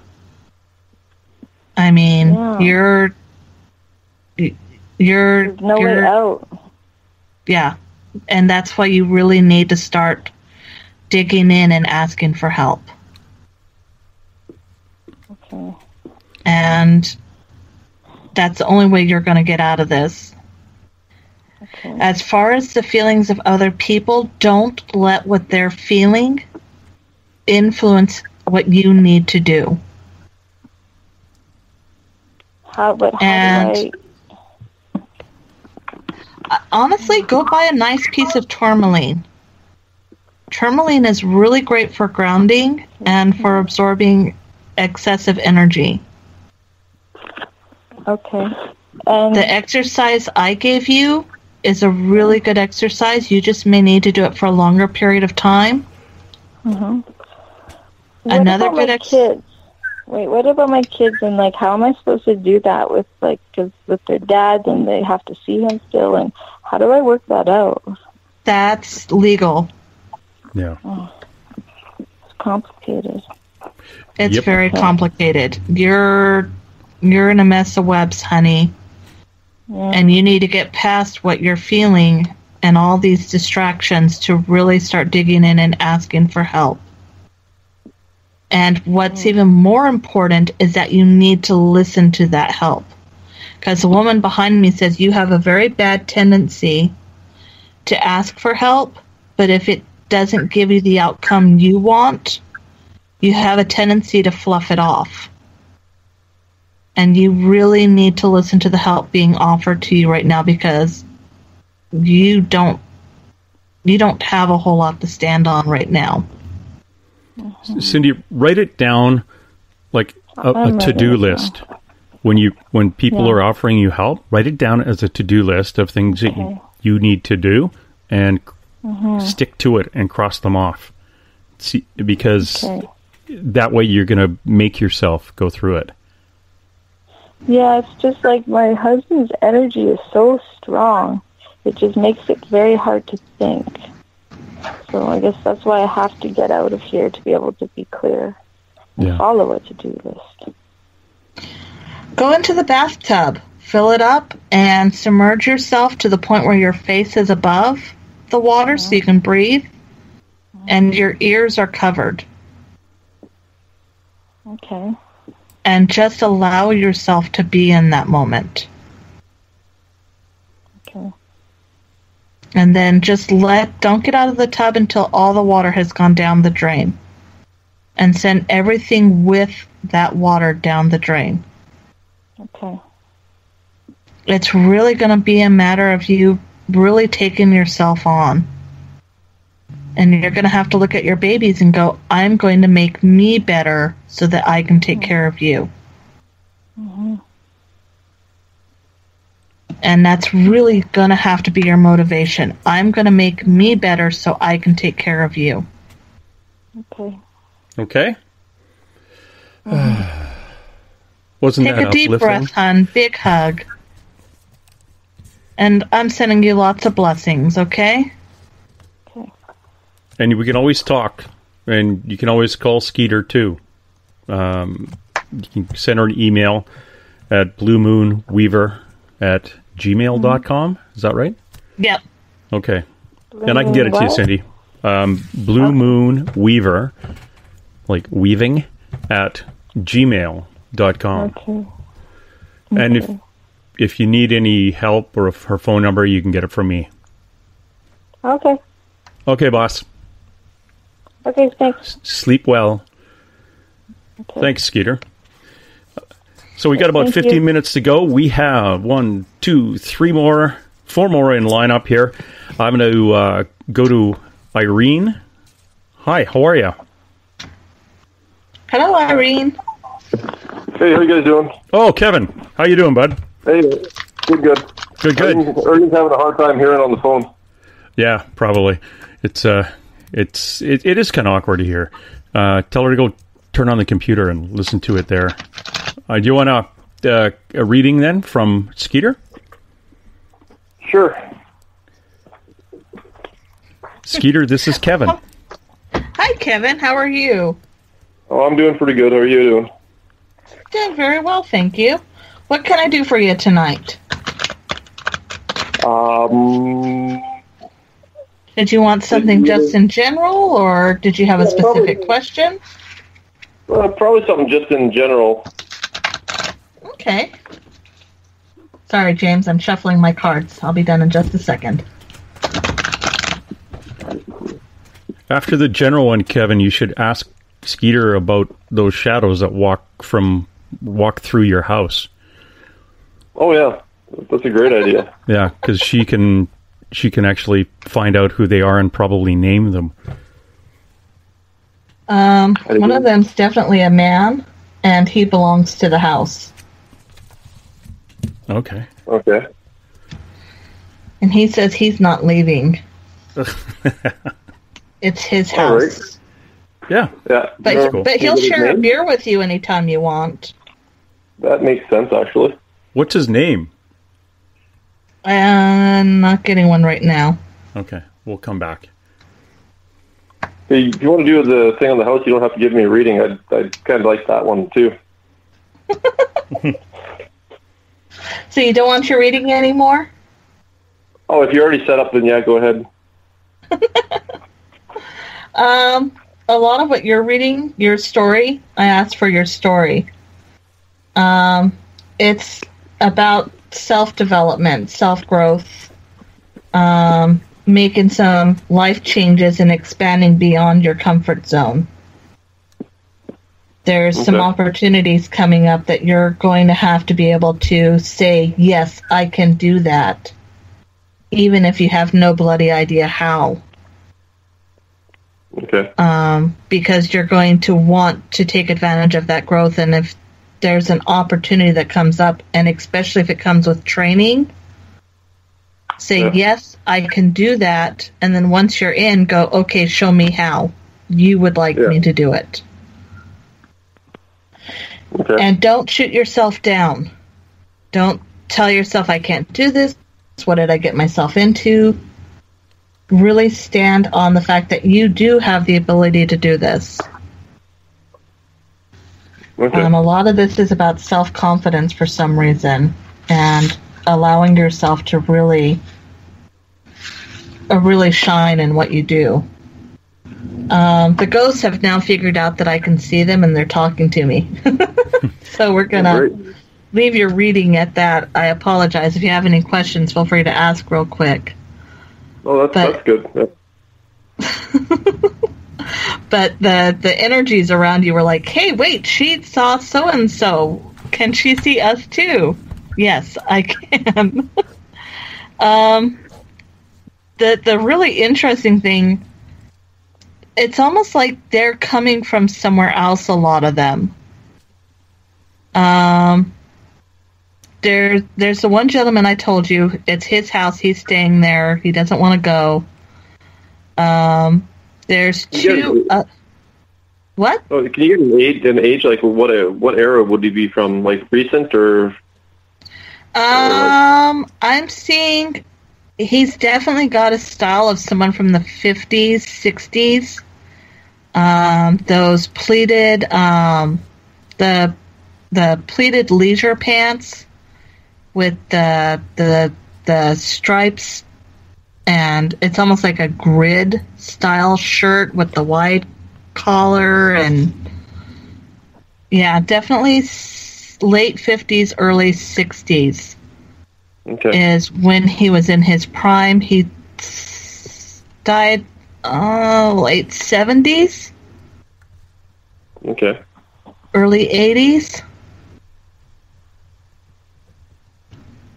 That kind of sounds like the original owner.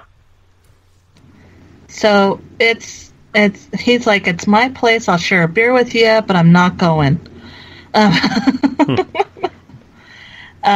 There's some others who come in and out, and it's either you and someone else, or someone else in the family. I'm going to say it's you and someone else in the family, or both. You tend to brush it off more about feeling things. It's kind of like, oh, well, that's just my imagination. You know, you try to rationalize it a bit more.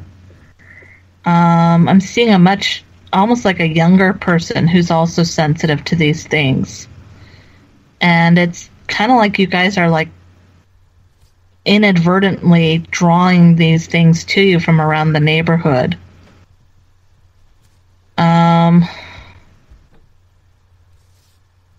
There's two women in the room.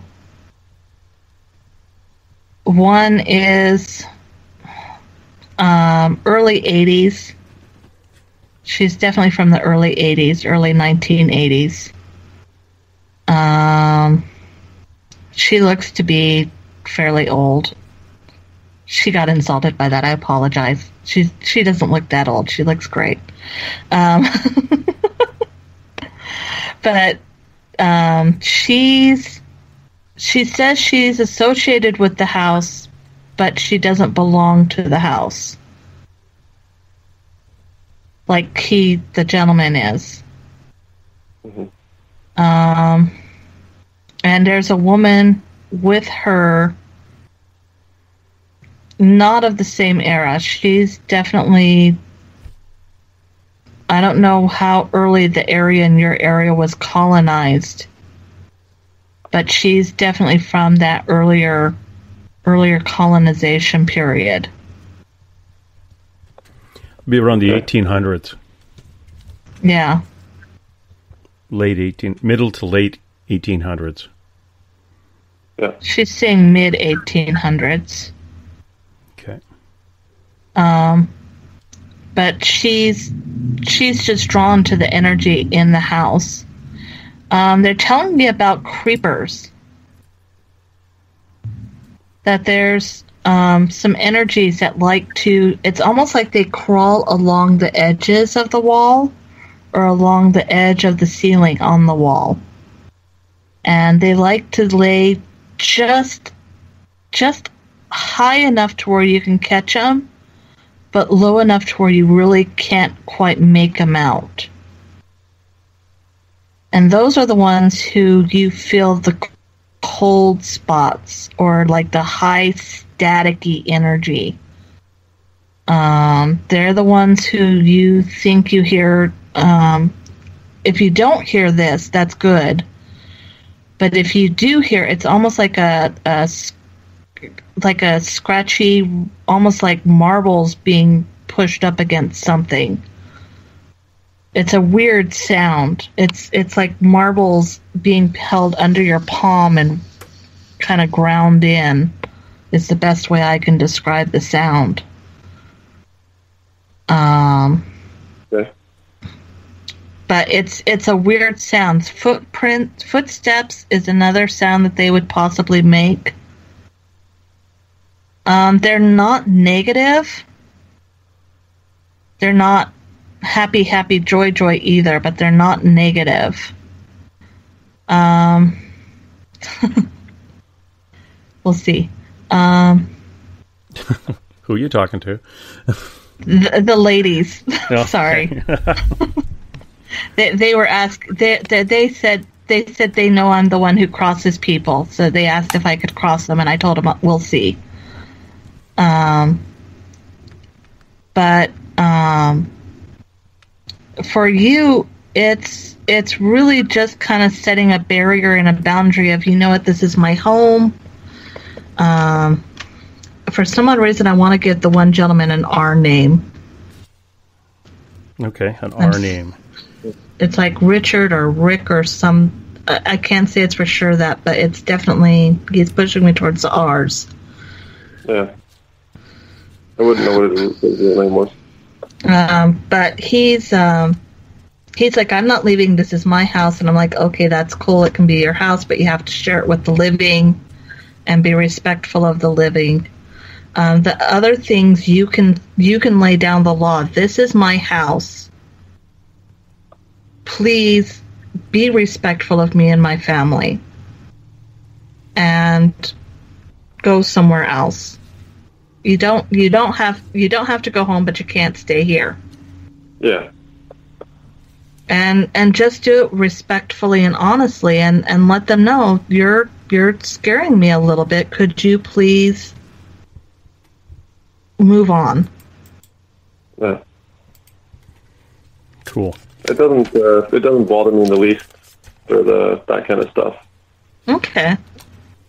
But don't be afraid to just say, you know what, if you want something, let me know. If you're just here to be weird, go away. Yeah. Pretend you're the barkeep. You know what, if you're buying drinks, great. If not, go away. Time for you to move on. Okay. We're coming up. What, James? We're coming up to a break in about 2 minutes. Okay.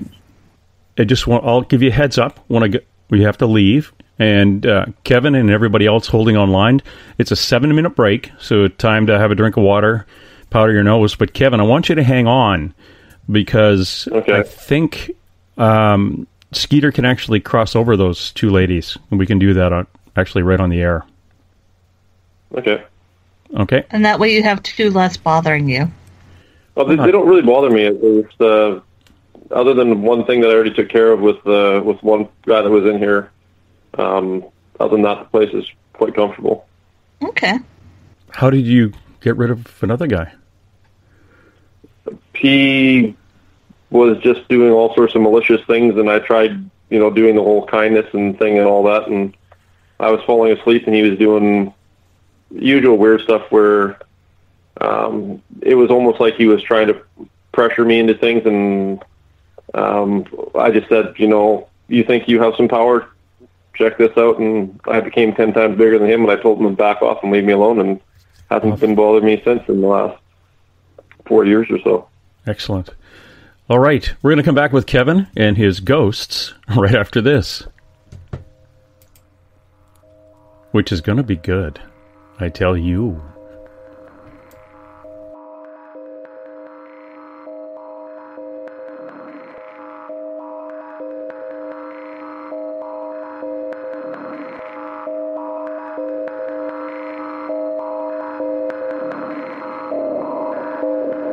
Hi there, this is Dave Scott, and I would like to invite you to listen Monday through Friday right here on Spaced Out Radio. 3 hours a night of the top stories with the top guests, ranging topics from UFOs to ETs, ghosts to Sasquatch, and everything in between.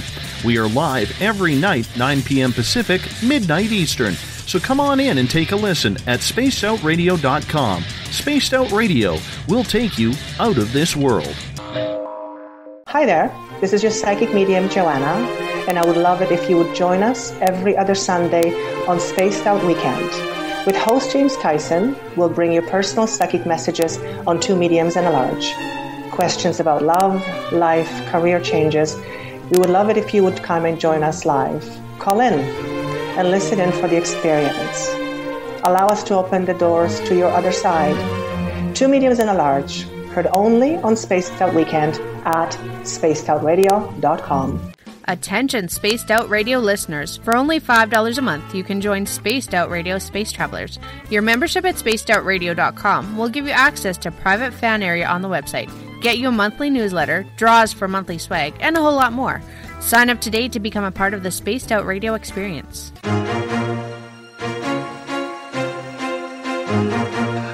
From coast to coast to coast, Blacklight Uncharted is taking on the paranormal across Canada. From ghostly hauntings to the UFOs flying above in conjunction with MUFON Canada, we're closely investigating what's going on in the northern skies and checking out the apparitions that walk among us.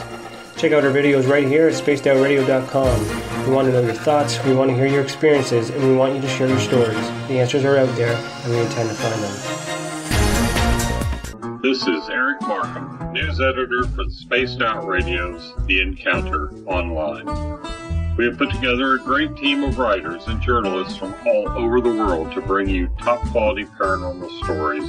From alien encounters to the latest conspiracies, you won't find any of that fake news here.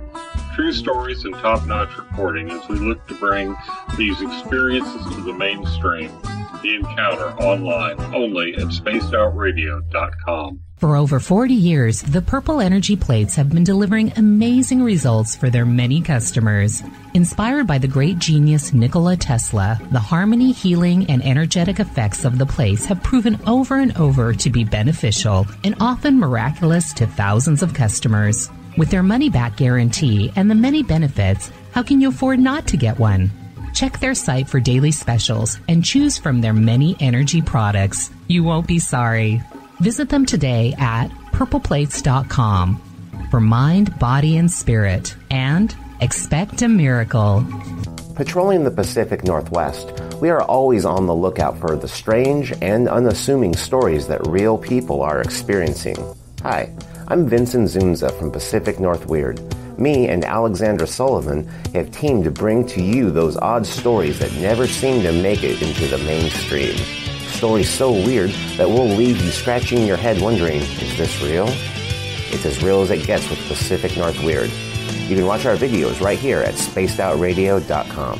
Find yourself constantly looking up in the sky, looking for answers? Have you had extraterrestrial contact? Are you an abductee? Looking for answers to your experiences?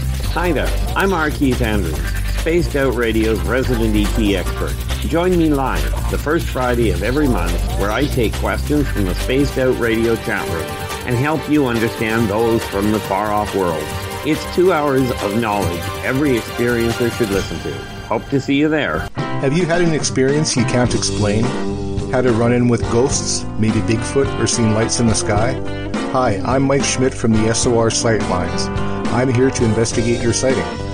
Head to spacedoutradio.com and fill out a report on the Sightlines. All your information is 100% confidential, and I will help you figure out what you've been seeing. File your report, and let's find out the answers together. The third Monday of every month, Spaced Out Radio is going to bring you a different look at everything paranormal. Welcome to The Reporters. Jim Mallard, Vanessa Hogel, Denise Garcia, and Christina George join me, Dave Scott, for a look at the weird and strange from the other side of the microphone. We'll break down ghosts, UFOs, cryptids, and the people investigating them. The paranormal media has never been heard like this. Come listen to The Reporters. Hey everybody, this is Patrick Webster Small, and I'm here to bring you the Webster Phenomena every Saturday night, live at 8 p.m. Pacific, 11 p.m. Eastern. If you're looking for aliens and extraterrestrials, well, we've got them. Big and tall, short and small, you're bound to find what you're looking for. So join me on the Webster Phenomena right here on Spaced Out Radio. Hi there, this is Jolene with Rivulet Reiki and Readings, and I want you to relax. Let me help you chill out and get in touch with your body, mind, and soul.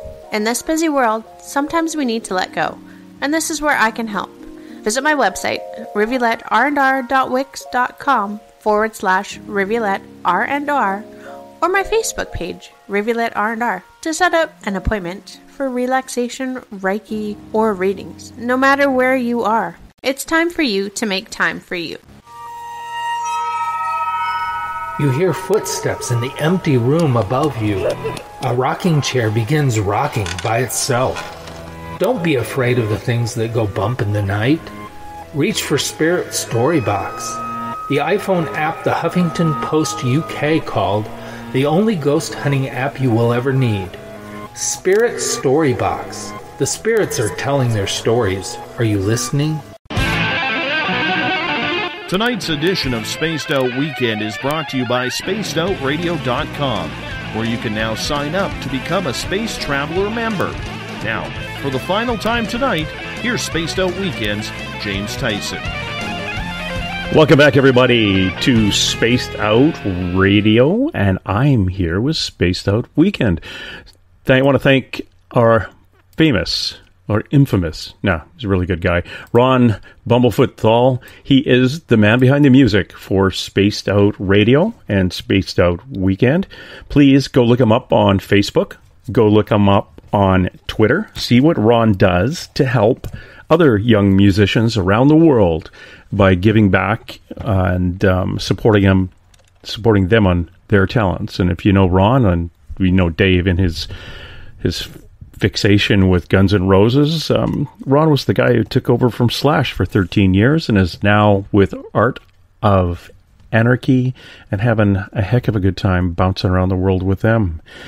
Remember, the first Friday of every month is our Keith Andrews night on Spaced Out Radio, and Keith is our resident ET expert, and he brings with him the ET experience with 50 years of contact. I wonder if that's all in a row. I don't know. And I remember the last Friday of the month is the SOR round table, where Dave gets a bunch of hoodlums together and tries to trick us with questions. Okay, it's basically only tricks me with questions. The rest of the guys seem to get it. And being that it's Sunday night at midnight, stay on Spreaker and go over to S4. And that's exactly how you spell it. S4. With Eric Cooper of Forest Moon Paranormal. And see what's happening there tonight. Now, Eric and the boys will carry the conversation on of the supernatural, the paranormal, which includes anything from BigFoot to UFOs to what the heck people are doing out there trying to do paranormal investigations and running around like chickens with their heads cut off. I tell you, these guys at Forest Moon, they don't pull the punches when if they don't like something, you'll know it, because Eric will rant on it on S4. So again, that's at midnight on Spreaker. Go to S4 with Eric Cooper and the boys and see what's going on there tonight. Now, before we went to the break, we were with a fellow named Kevin, who doesn't live too far from me, a buddy of mine, and Skeeter has identified 3 spirits in the home. Actually, while we're on the break, Kevin told her about another 2, and she's identified a First Nations or American Indian woman and her son or child that walk through the house. And Kevin says when he sees them, the house behind him and the house in front of him, the owners will get together and said, yeah, we saw them walk through again today. But they're not residual; they're actually real, and that's kind of cool. It's a bit of a path that was there a long time ago, and these spirits are still walking down to the water to get going. Okay, Skeeter, I guess these ladies would like to move on. Yes, they would. I'm getting my notebook out, and on the break, we determined that the lady from the 1800s is of Indo-Canadian heritage, which lined up exactly with what this part of Canada was. It's the inlet. If you think of a fjord, we are at the very end of the inlet, which is the Vancouver Harbor. And it was all lumber mills here. And the late 1800s to the turn of the century, a lot of people working in lumber here were from India. And in fact, there's a couple of monuments where there was a big train disaster here, and I think 6 of the boys got killed. But yeah, fits perfect with the history of this location. So do your thing, Skeeter, and if we can get a name, that would be great. Okay. I can't pronounce her name. Ask her if her middle name starts with a K. Does you start with the middle K? Yes. Good. Okay, she's Sikh. And the first name is like Pama. Parma? It's really beautiful. Okay. Yeah, it's with the Sikh religion, the male's middle names are usually Singh, and the woman's middle name is, I think it's Kuar, but I can't remember. Yeah, it's after religious leaders. Yeah. Yeah, so, yeah, that confirms her identity as being from India. So that's very cool. Yeah. Ask her how she passed. There was heavy metals in the water. Oh. And it ruined her internal organs. They shut down. A lot of the times back in the day, they would use lead pipes is lead, like real lead pipes. So yeah, you would, that would be not good. So she says she had a good life, but it wasn't as long as she would have liked. Next time. Yeah. Yeah. She says she's already enjoyed the view of what's coming. Oh, that's good. why she's excited to go. Oh, good. So, and the other woman, I'm asking for a name, and it's almost like Emily. I'm gonna stick with Emily. Because she says they called me Emmy. Yeah, that makes sense then. But she says they're both packed. She says we're both packed and ready. Quit delaying. Let's go. Yes. So they're ready. I'm going to ask everybody, all of our listeners, to please put your good energy out there to help these two lovely ladies cross over so that they can continue their journeys. Wow, they're already pushing. I'm going to open myself up. I'm going to allow these energies to use my energy and cross over into the light. And it's just like riding in a lift or being pulled up a tree, like the pulley system when they would levy things up and down. So it's just like that. And okay, they're like, we already see it.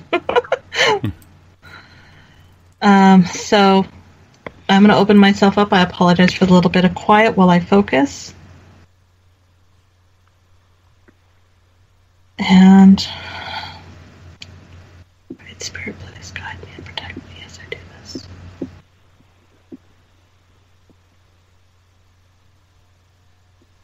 And I feel them.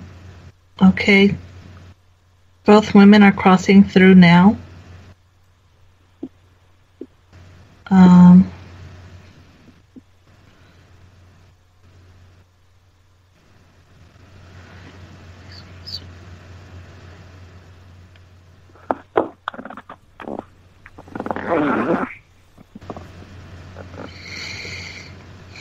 For Emma, it was, I can't tell exactly who was there to meet her, but she was really happy to see them. For Palame, it was, she's asking if anyone wants to go with her.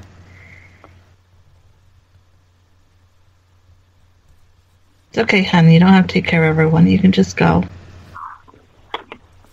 She's got family waiting for it. Looks like a husband, son's grandfather. It's a lot of men. She says that's why she was there, was to take care of the men. Oh, very cool. So, Kevin, you're going to have to clean up the house yourself.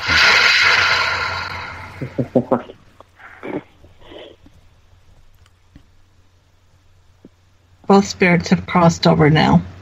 Very cool. So, that's 2 less spirits for you, love. So, now you have room to put clothes in your closet. And someone tagged in on the end and crossed over. I don't know who it was, but it was another female energy who jumped in with Palame. Okay, cool. That is kind of cool. It's not like the time machine where if they mix up on the other side, they're going to be half of a fly or half of a... No. It's... What about those black things on the wall? Those are the creepers. Yeah, could get rid of those, or do they go off by themselves? Do you want me to get rid of them?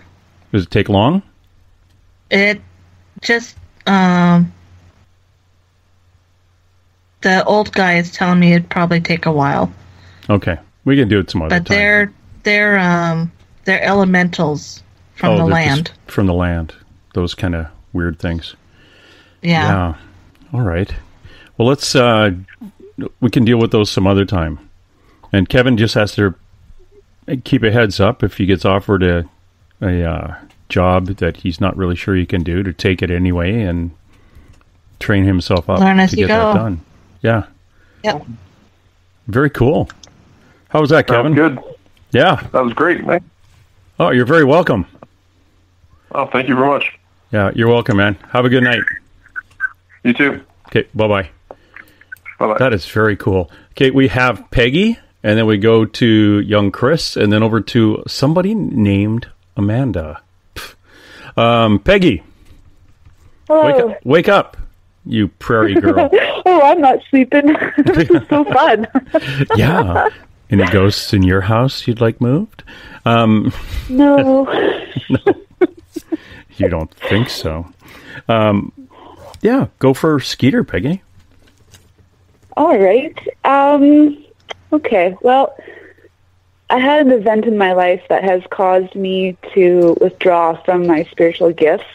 And this last year, the heaviness of this curse, I'll say, has kind of lifted for me. So I've been really welcoming back my gifts, and they've been slowly coming back, but I really want to engage them back and maybe even make, I don't want to say make a living off it, but make it my life and take that power back that I used to really enjoy having. Okay. I got 2 messages off of that. Okay. One of them, the first one was practice. Practice, practice, practice, practice. Okay. They showed me for you, it's really building up your intuition. So playing, those match games where you guess where the card is, but really make yourself concentrate, and you have to mix the cards up again. You can't just play the match game normally. You have to actually find the cards. Working on anything that forces you to guess where the nut is or where the prize is or whatever it is. Matching things up, guessing whose name it is before you answer the phone or check your caller ID. Really building up your confidence. Mm-hmm. The other person said, watch your ego. Yes. Because if you get into this again and you let your ego get ahead of you again, they're going to shut you down. Okay. Don't get cocky like you did last time, is what I'm hearing. That's interesting. Okay. They said last time you got... The problem with last time is that you let fear and your ego get in the way. So be very careful of that this time. Okay. One of the really cool things that they are coming back and saying is as you move forward, just practice. Don't worry about making this a money-making thing yet. I did this for years and years before I started charging, and I only started charging because people told me to. Mm-hmm. And then I only took tips. I don't always charge for certain people. I don't know why, but Spirit comes through and says don't charge. Cool, I like that. So I'm very careful about making this my living. I'm being told I have to do this now. I don't know if you've listened to the shows, but on one of the other shows, I told James I'm no longer a seamstress because I had an argument with Spirit about, well, seamstress is what I do for a living. That's how I care for my family. And Spirit said, you are going to be doing this for a living now. And literally set a blanket on fire so that I would know for sure this was the end. So it was very interesting. I finally said, yes, whatever you say, and you win. And life has been better since then. So understand that as you're growing, listen to those cues. Don't be argumentative like I was. I was argumentative, but listen to them and be respectful. Okay. Because as they lead you and guide you forward, there's a lot of humbling experiences that are going to come your way. And they're not to tear you down. They're to help you see what's in you that you need to take time to heal and love and grow so that you can help it in others. One of my, they're having me bring this up right now, and one of my favorite quotes is from one of my heroes as a kid, Ernest Hemingway. Live a life worth writing about. I'm able to pull on a lot of life experience because of that quote. I went out and I lived a very active and interesting life so that as I come across people, I can not just use my empathic abilities or my sympathetic abilities, but I can actually connect with them and actually feel what they're going through, which allows me to see the entire web. And I call it a web. It's that rippling effect and all the ties tied to it so I can guide people. And as Spirit works through you and guides you, they're going to introduce you to this, and you're going to learn how these things tie in and guide you. And it's very humbling. And it's a lot of, I think I have prayed more in the last 5 years than I have my entire life. And it's not necessarily to any one thing as it is all things. Because I feel so humbled in the moment, and I'm asking for the guidance that I need to do what is right versus what I want. Right. So these are a lot of the lessons that are going to be pushing and coming through you. You have a lot of really good potential. That's why they're kind of coming down on you right now, that they have a mouthpiece to go, get her, let her know we're coming through, and there's going to be these lessons, and let her know that it's going to be hard, but the reward is going to be amazing. Right on. Cool. Anything else? Cool. Anything else, Peggy? You want to see what comes through if a great-grandmother shows up and says hi or anything? Yeah, let's do that. They said no dead relatives for you, but there is a guide that you should be turning to and looking to help you as you move forward. Oh. And he is stepping forward, and he's showing he's not one of the angels. I thought at first maybe he might be an angel.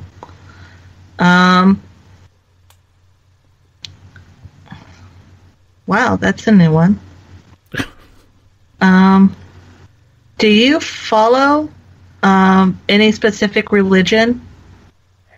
I'm going to say no, because the more I study them, the more I find the similarities in all of them. So I don't know, things appear to me when I need to see them or hear them. And I find, I don't know.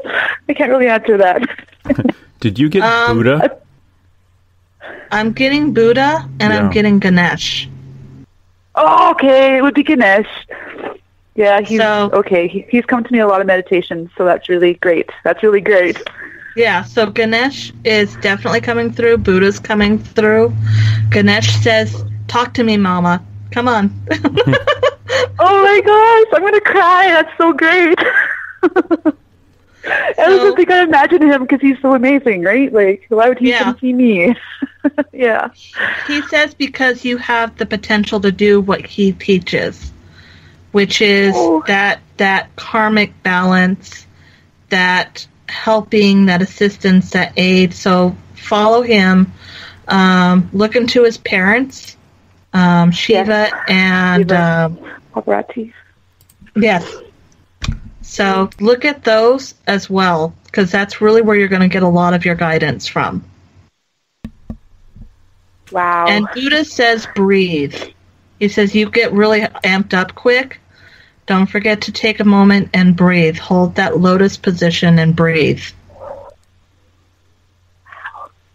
And don't feed peanuts to my idol. I'm not going to tell you what they just said. Oh, yeah. Probably for something very rude. I don't need Dave writing me a nasty note saying, I know what you did and I know that we got a fee for it. So, no. Well, Peggy, that's kind of cool. That is so cool. Yeah. That is so cool. No crying. There's no crying on Spaced Out Weekend. You save that for Spaced Out Radio with Dave. Oh my God. Yeah, that's kind of cool. Very, very cool. It is cool. Alrighty.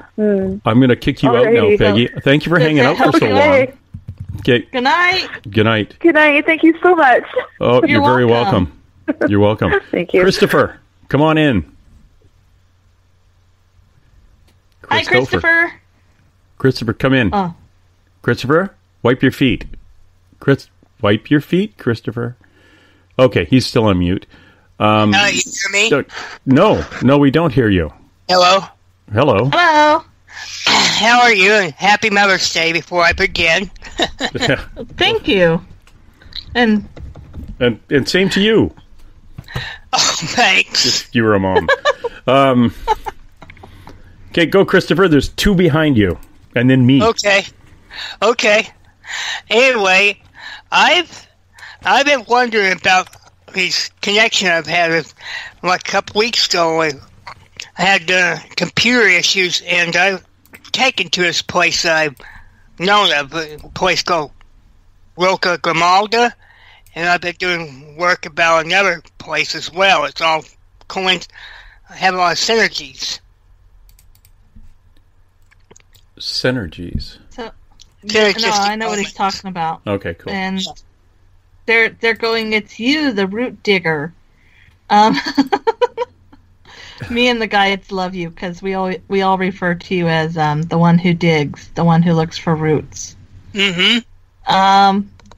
The thing is that, and they're saying that yes, you are seeing these things, and these are accurate, but collect them. Don't read into them. Okay.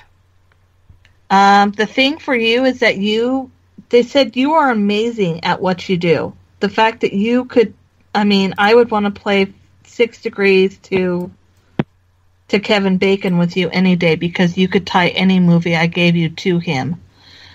You have the ability to tie things together in such ways that they do make sense. Okay. But it's because you want them to. Okay.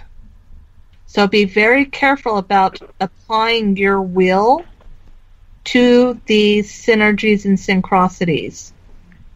Okay.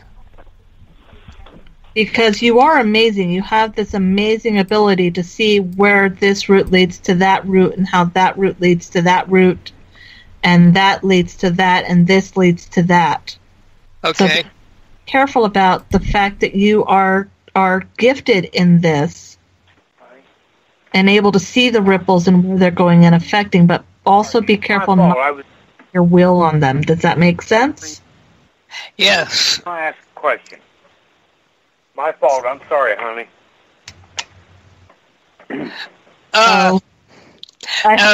Here's your question. yeah, I was just distracted. Sorry. It is amazing. And when you had that concussion a couple days ago, I had such bad headache, and something energetically happened with me also. You know, those manifestations that I've had issues with? Yeah. Gone. Really? You had such a major cleansing when you got conquered dead. Yeah, as who's that lovely lady who was on before us? Oh, Elizabeth Anglin. Elizabeth. Yeah. Elizabeth explained it best as she said, when I banged my head, it knocked the cap off and let a lot of stuff out. Oh, that's what that was. Yeah. Yeah. That's why I wondered that when you were okay. As soon as I signed on, it hit me, and I went straight towards your profile for some reason to ask you if you were okay for some reason, like I needed to. Huh. Interesting. You're making people sick, Skeeter. No, on purpose. Yeah. No, on purpose. I consider Skeeter a friend. Well, we good. talk all the time. You talk all the time? Okay, yes. Christopher, I'm going to Amanda now. Okay. Okay, I'll talk to you on Facebook later then, Skeeter. Okay, talk to you later, Chris. Thanks, Christopher. Amanda, right. you have two behind you now. We have West Virginia and Ohio behind you, Amanda. And Mountain Mama. Yes, so Virginia, let's Mountain get Mama. going. Never mind, terrible joke. Yes, dear. So hopefully... Hi, Skeeter. Oh, by the way, hi, Ron. There, I said it. Hopefully he heard that. I'm hoping a certain person's going to come through, but if they don't, they don't. I'm wondering if my biological dad actually has anything to say to me right now, if at all. Let me see who's wanting to talk. Give me just a moment. I apologize. That's okay.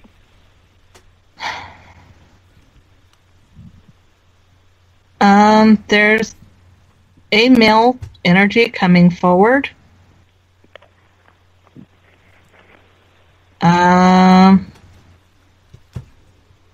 He's kind of standing off to the side right now. He's kind of making sure if I see him or not. There's someone else behind him moving forward. They're saying he's shy. A very reserved gentleman. Kind of protective of who and what he is. Does his first name start with the letter G?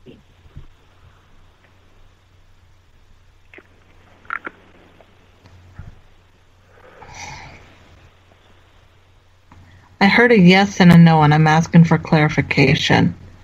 It's a no. The gentleman behind, it's a no, because that's not the name he went by. He's given name, yes, but not the name he went by. So I hope it makes sense in its own nonsensical way. Kind of yes and kind of no. Well, he says... okay.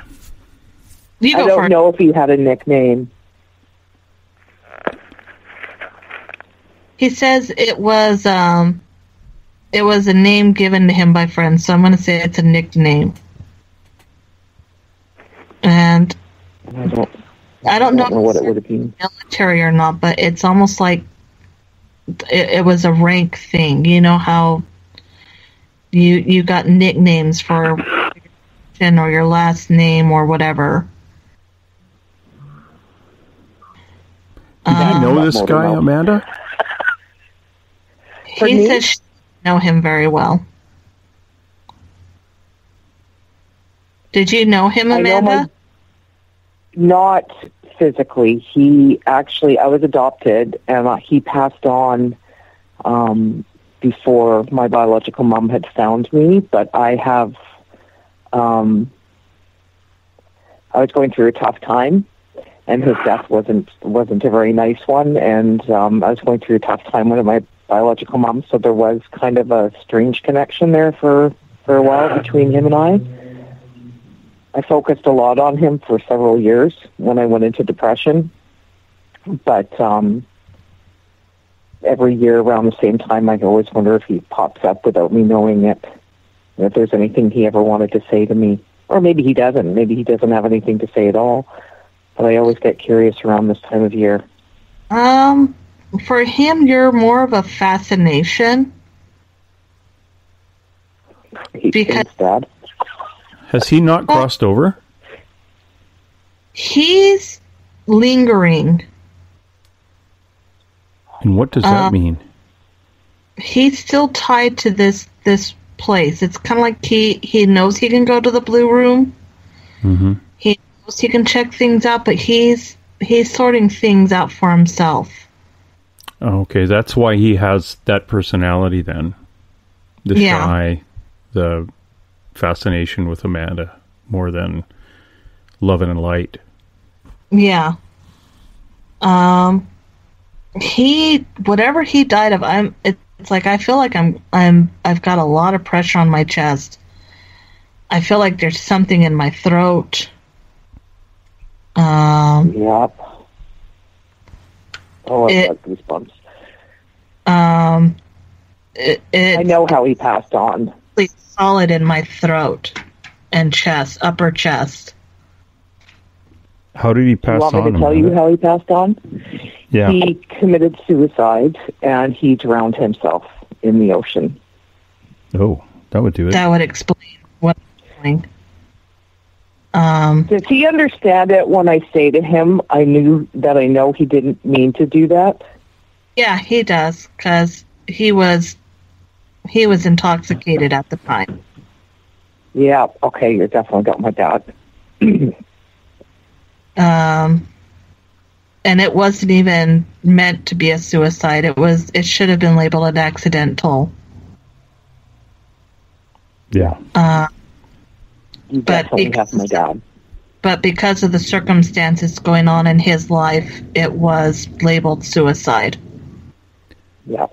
Is that why he's not crossing? I know. Skeeter? That's a big part of why he's not crossing. Because he thinks he's going to get in trouble? Well, he says I'm not a big believer in heaven or hell. No. But he's not a betting man. Oh, well. Yeah. Tell him it's all good. I am. I'm letting him know. But when he looks at Amanda, for him, it's kind of like he sees this thing that he helped create. And for him, it's like the only really good thing in his life, and he never got to meet it. No, he's met me in other ways. Maybe not physically, but he's met me in other ways.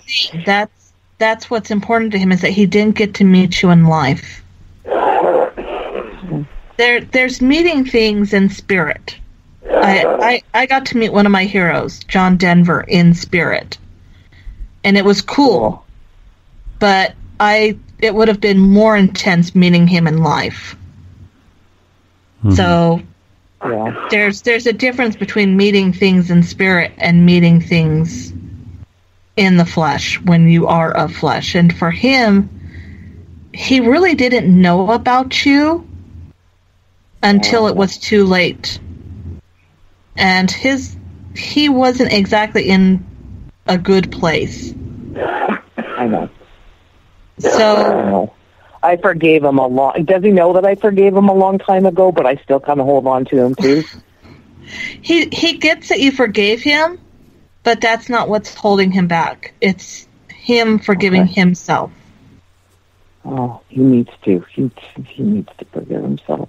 Ask him. Can you ask him what the one thing he and I have in common is? I'm just curious what your question is going to be. I think I already know the answer, but I'm really curious what he might say to that.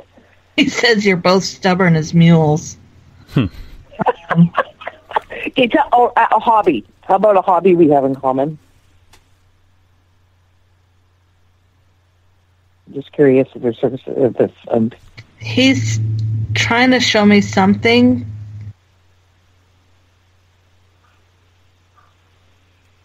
And I'm trying to follow him.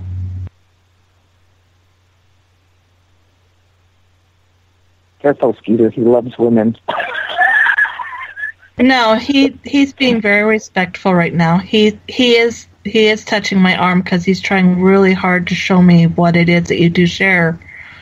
And it's weird. The weird words I got were grease monkey, and I have no idea if that applies or not. So I'm just going to throw it out there.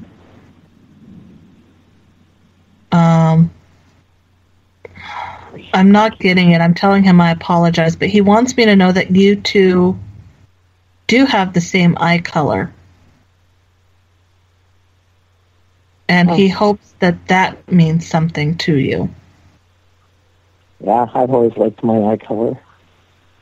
It's the one thing. I don't look like him. I look like my biological mom, but my dad, God help me for saying this about my own biological dad, but my biological dad was hot.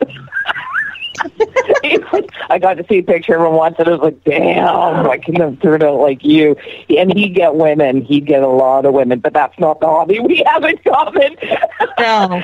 I was wondering, do you get the feeling at all like it might have been a camera he was trying to show you? A camera? Yeah. No, that's definitely not what he was showing me. You stinker, Dad. Really? He was showing me something a lot more hands-on, a lot more physical than photography. Because he says you like to take things apart as much as he did and put them back together. No, I don't, Dad. I hated Lego growing up. I hate taking things apart and putting them back together because I never can get them put back together and I get frustrated. Oh, that nerd. Well, we'll just leave that as it is. Maybe when you get older, you'll be tearing apart diesel engines. Motorcycles. Who knows? I was kind of hoping he'd say a camera's in your future, darling. It's coming. It's coming. That's what I was kind of hoping for. He passed on May 20th of 83, so that's why around this time I always get curious if he pops around in my life again. I haven't felt him around for a very long time. Okay. I've got 2 callers stacked behind you, and with about 15 minutes left. Thank you, guys. Appreciate it. Okay, man. Thanks for hanging on so long. Bye-bye. Okay, I'm going to a caller from Ohio, the 614 area code. Hello? Hello. What's your name? Skeeter, what's yours? No, not you. There's somebody with a 614 area code, Ohio? That might be me. That would be you. What's your name, sir? And it's definitely not in Ohio. Oh, hold on. It's Robert White from heck. Australia. That's a country code at the front end of that puppy. Yeah, 6-1's a country code. G'day. Good afternoon, sir. G'day. G'day, mate. Get a fed How's into it holiday. going? Good. How's it going with you? How you going, mate? Pretty good, yeah. Yeah. Hello, Skeeter. You are very naughty, and you should not do that again. Okay, I will not do that again. Bad girl. Okay, I Robert. promise. Time is a ticking. What you got? Yeah, it is. I'm just wanting to find out if I'm heading in the right direction now from the previous call that I made ages ago. Oh. They said you're starting to get a grasp on it, but you still got Pardon? a little bit more trimming Okay. and grooming to All right. do. Okay. They said as far as your spiritual path, you need to not be so persnickety. All right. So don't be as well, pretty Detailed? much as anal as possible. Yeah, anal, As I am. Yes, exactly. I was trying to be polite. Ah, dear. Okay. I can definitely do that. I can be less of that. I wasn't sure if the noise from the traffic going by was coming through the speaker either, if I've been muted or not. No, it's fine. So I've been No, you're good. I've been walking back and forth around the backyard. Sweet. Spending $5 a minute on this phone call. Should have used Skype, young man. Well, the kids are upstairs, so they're watching on TV. Oh, got it. But- So, yeah, they're watching The Wiggles or something. Something like that. But as far as your path goes, you're kind of on it. You've just got to kind of stop trying to micromanage it so much and let it flow more. Right. Cool. All right. The stones And are definitely something very good for you. Yeah. And hello to everybody in the chat rooms.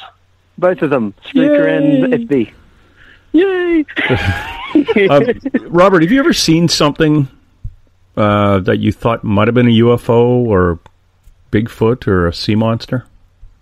Well, I have seen a couple of different things in the sky, as well as 40 years ago, when I was about 4 years old, in my parents' house, there was like shadow figures that would... I was ill at the time, and I saw them raise up above the foot of the bed that I was in, and they took shape of Australian animals, and they pretty much did a pantomime type thing to, I don't know whether they were trying to make me laugh or just entertain me or what, but I never got any bad feelings from them.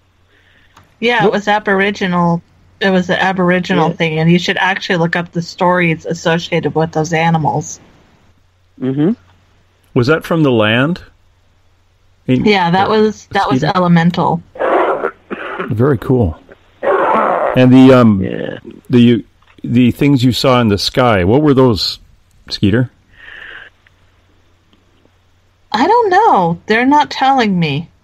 Oh, well, let's not push it. One was up in the far north, and one was here in where I am now. So, yeah. That would be interesting. It's funny. They said you saw nothing. Oh, that's what they said. No, they saw nothing. Ironically. They saw nothing. Do you know Solretta? Or Solrita? Sorry. Robert? She is a lady named Solrita, and I'm trying to remember Solrita's last name. She's a psychic and a UFO person down under there. I've got to remember where she's from. If you look up, I think I've got her on Facebook here, and she's really connected with that kind of thing. Solrita Anteria. She is a young lady who lives, I can't remember if it's near Sydney. She's in Melbourne.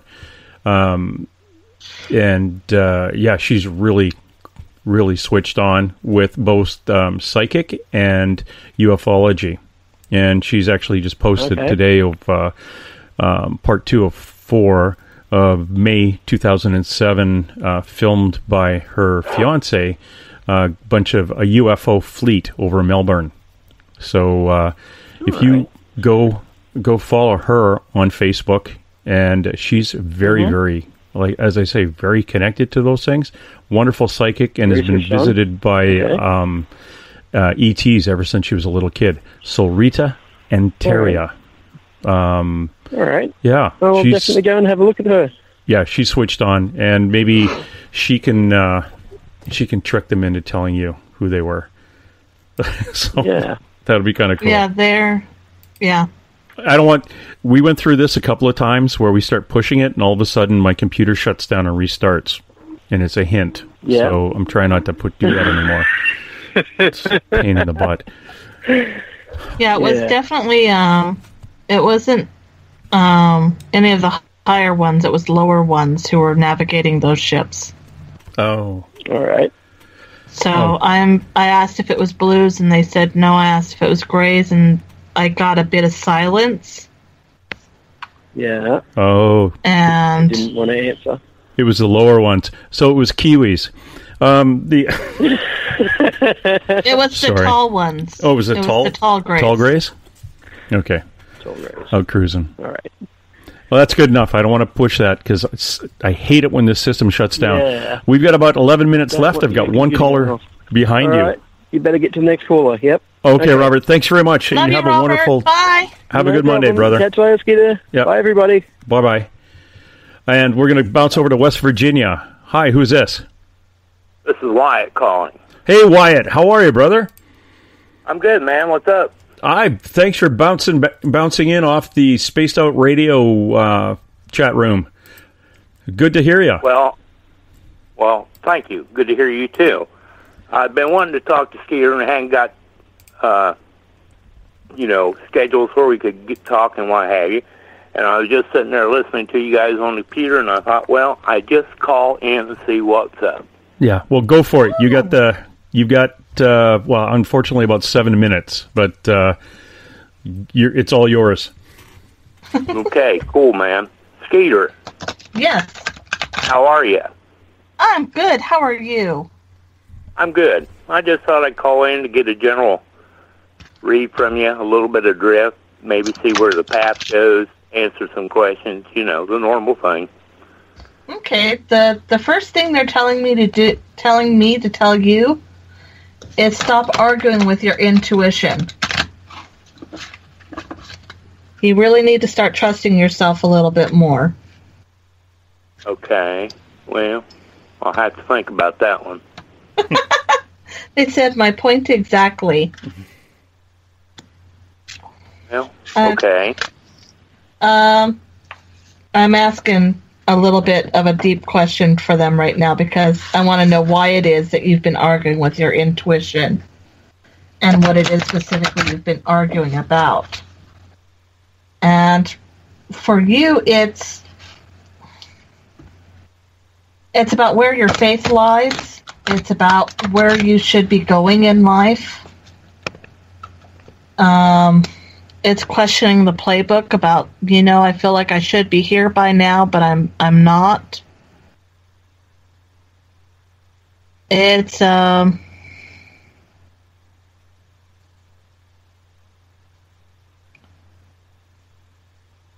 it's like you feel like you're on it's like you're walking up the down escalator. Okay. So I'm hoping this makes sense what they're showing me.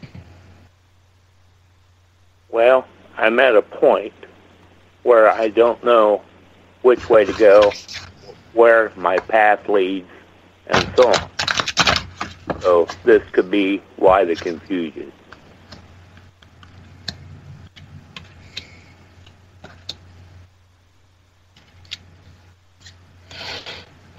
Wow, that is so crazy.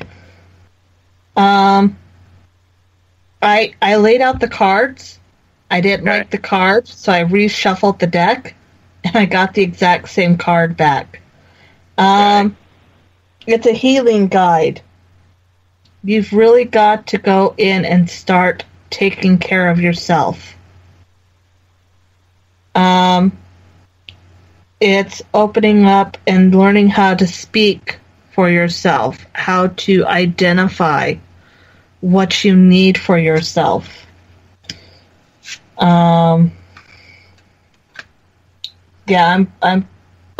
flipping all the cards for your story now, and all of them are talking about healing, and even going back and doing some ancestral healing like Elizabeth does, where you find something that's in you, find out where it came from, and heal it going back through the generations.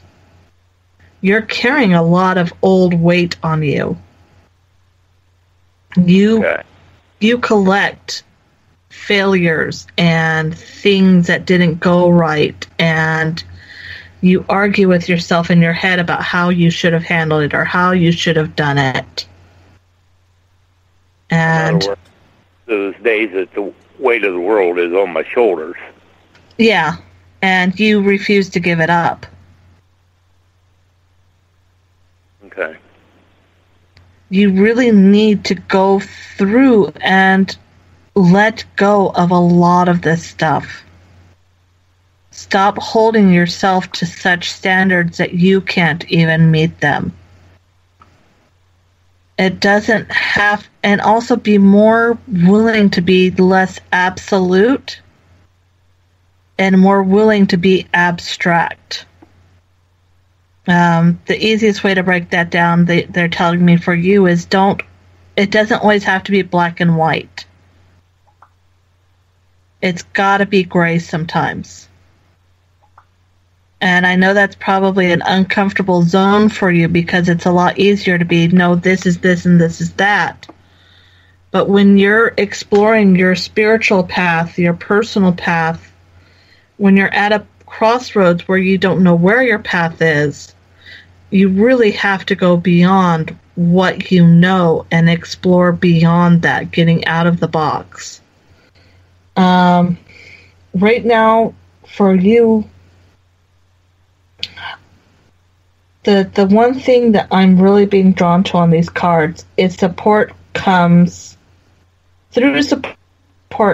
great protection, assistance, and reminder that you are never alone.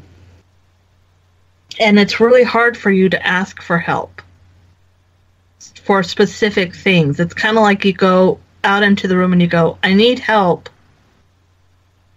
And everyone kind of looks at you and goes, okay, you need help. Now elaborate.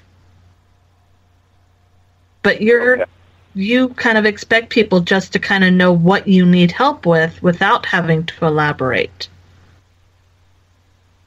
Okay.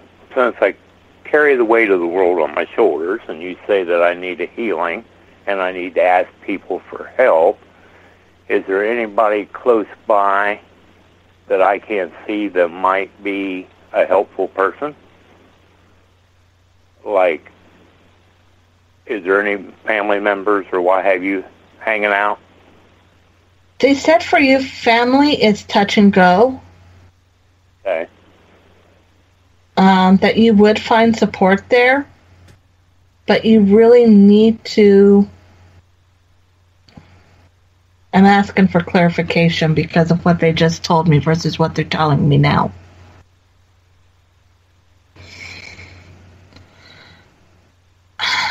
You need to identify what you need help with first.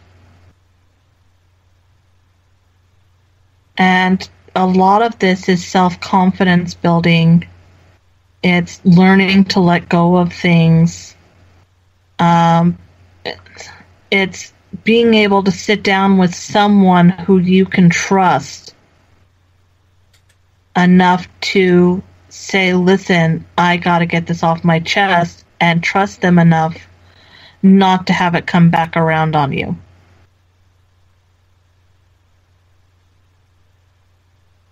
They said that's something that you have to be very careful of in your circles. And I apologize if I'm wrong on that, but I'm being really pushed that way. Well, my circle is very small, so I understand what you're saying about being careful. Yeah. You may want to look outside of your circle for assistance. As per a teacher or what? For a healer. You know what, guys? We've got about 30 seconds left. So, Wyatt, I want you to hold on the line. And just as I say goodbye to everybody else, you can hang out and Skeeter can do the rest of your reading just off the air here. And I want to thank everybody who tuned in, and I want to thank everybody who's going to stick with Spreaker and go over to Eric Cooper on S4 and see what the boys there have to say. And let's all just keep an open mind. All right, that's it. Let's roll. And hey! Let's be careful out there. Far over the snow, what are those voices? They sing as they go. What are those voices? Look up for the mountain.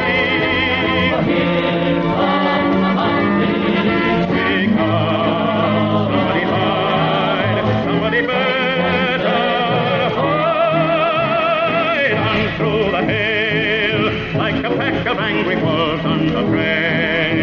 Dead or alive, we are out to get you, dead or alive. And forget yourself. If you're the one, better run away. Son, you are done, throw your gun away. Here come the Mounties to get the man they're after now. Run through the... I'm sorry, Dave. I'm afraid I can't do that. Dave's not here! Headline edition, July 8, 1947. The Army Air Forces has announced that a flying disc has been found and is now in the possession of the Army. Army officers say the missile, found sometime last week, has been inspected at Roswell, New Mexico, and sent to Wright Field, Ohio, for further inspection.